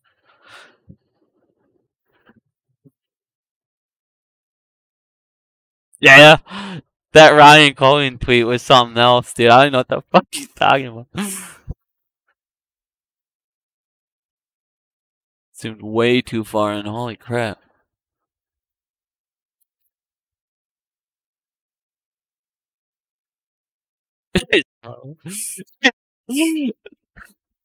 Please explain this if anyone knows about the Cohen tweet, dude. Shit cracks me up.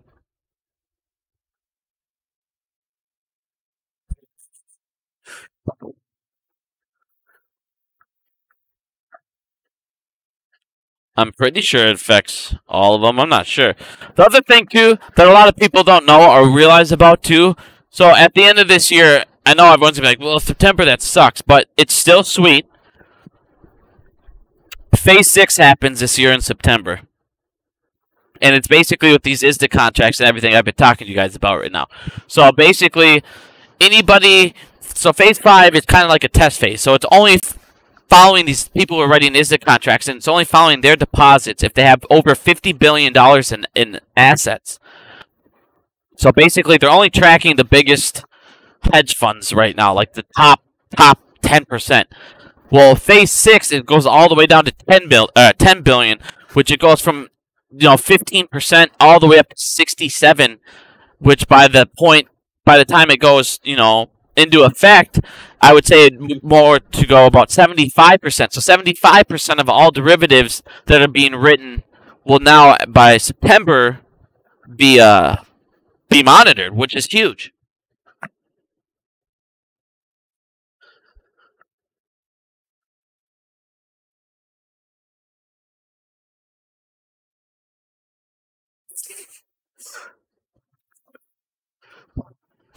Okay, Ryan.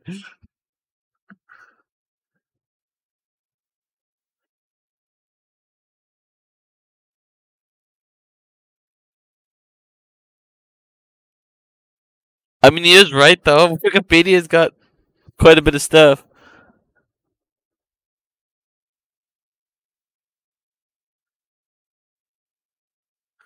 I don't know about Melvin, man. I haven't read anything, honestly, about Melvin. I've been doing too much stuff about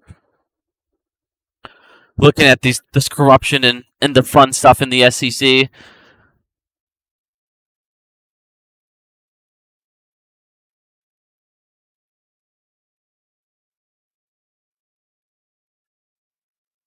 Of course I'll buy more, man. Especially when I get my tax return. If this shit's at like 13, 14, 12 bucks, dude, I'll be jacked.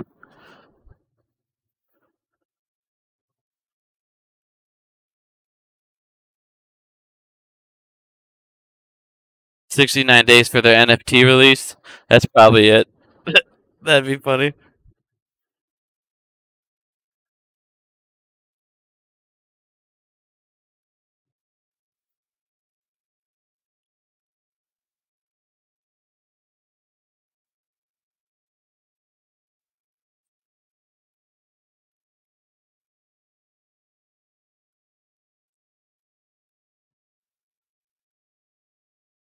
Alrighty, friends. Unless anyone has any more questions. Sorry, almost 1 o'clock.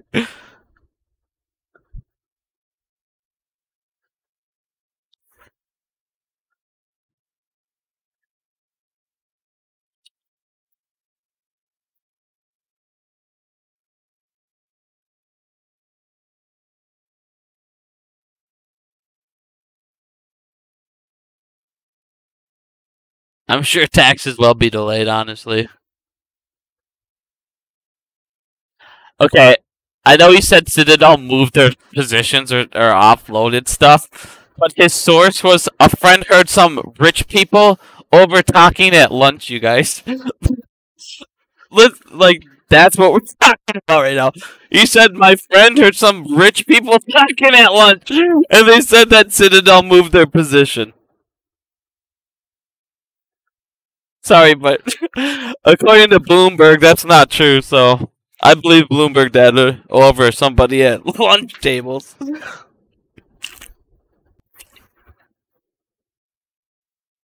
I don't think Lou would ever want to interview with me, my friend.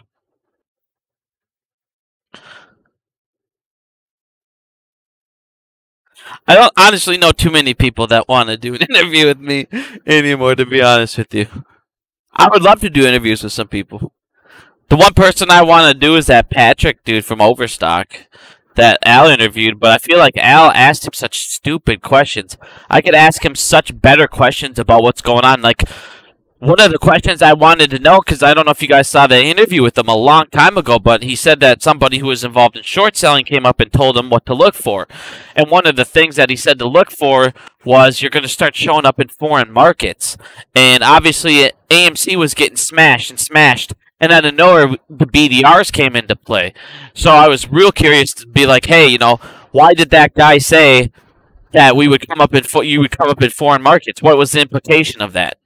Because, I mean, we all looked into the BDRs and things of that nature, but I still don't truly fully understand what, you know, what they would have been able to do with those. But obviously, he said it was going to happen for a reason, so.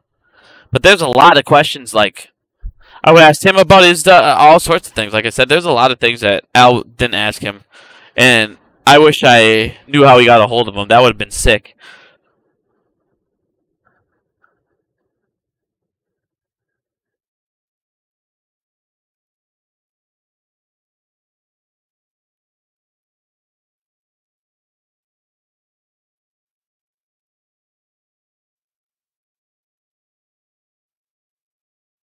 No, I have no news on Al. Going Boss's YouTube. Like, is he on YouTube right now?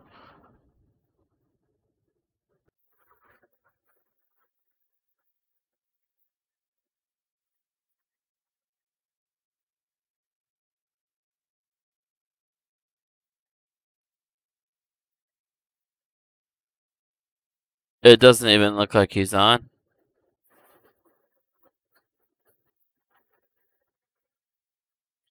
He's not on right now, my friend.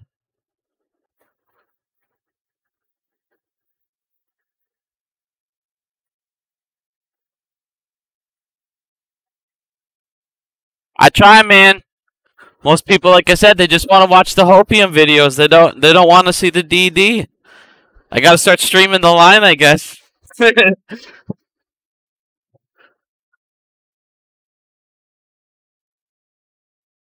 I just don't want to be a line streamer, man.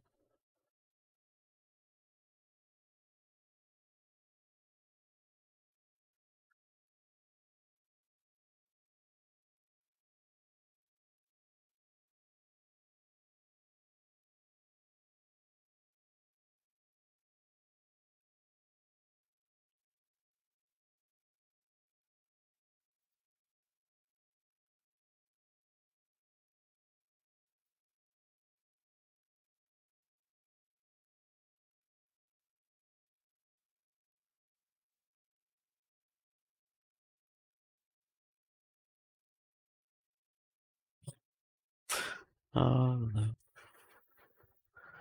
right, my friends. It's been a long night. Thank you all for stopping by. Maybe I'll probably stream a little bit tomorrow. And then I'm going to make my own video actually on the Hester Peirce because a lot of people probably missed a whole bunch of it. So I should have my Gary Gensler video up tomorrow as well. Thank you guys for watching. I hope you guys have a good night.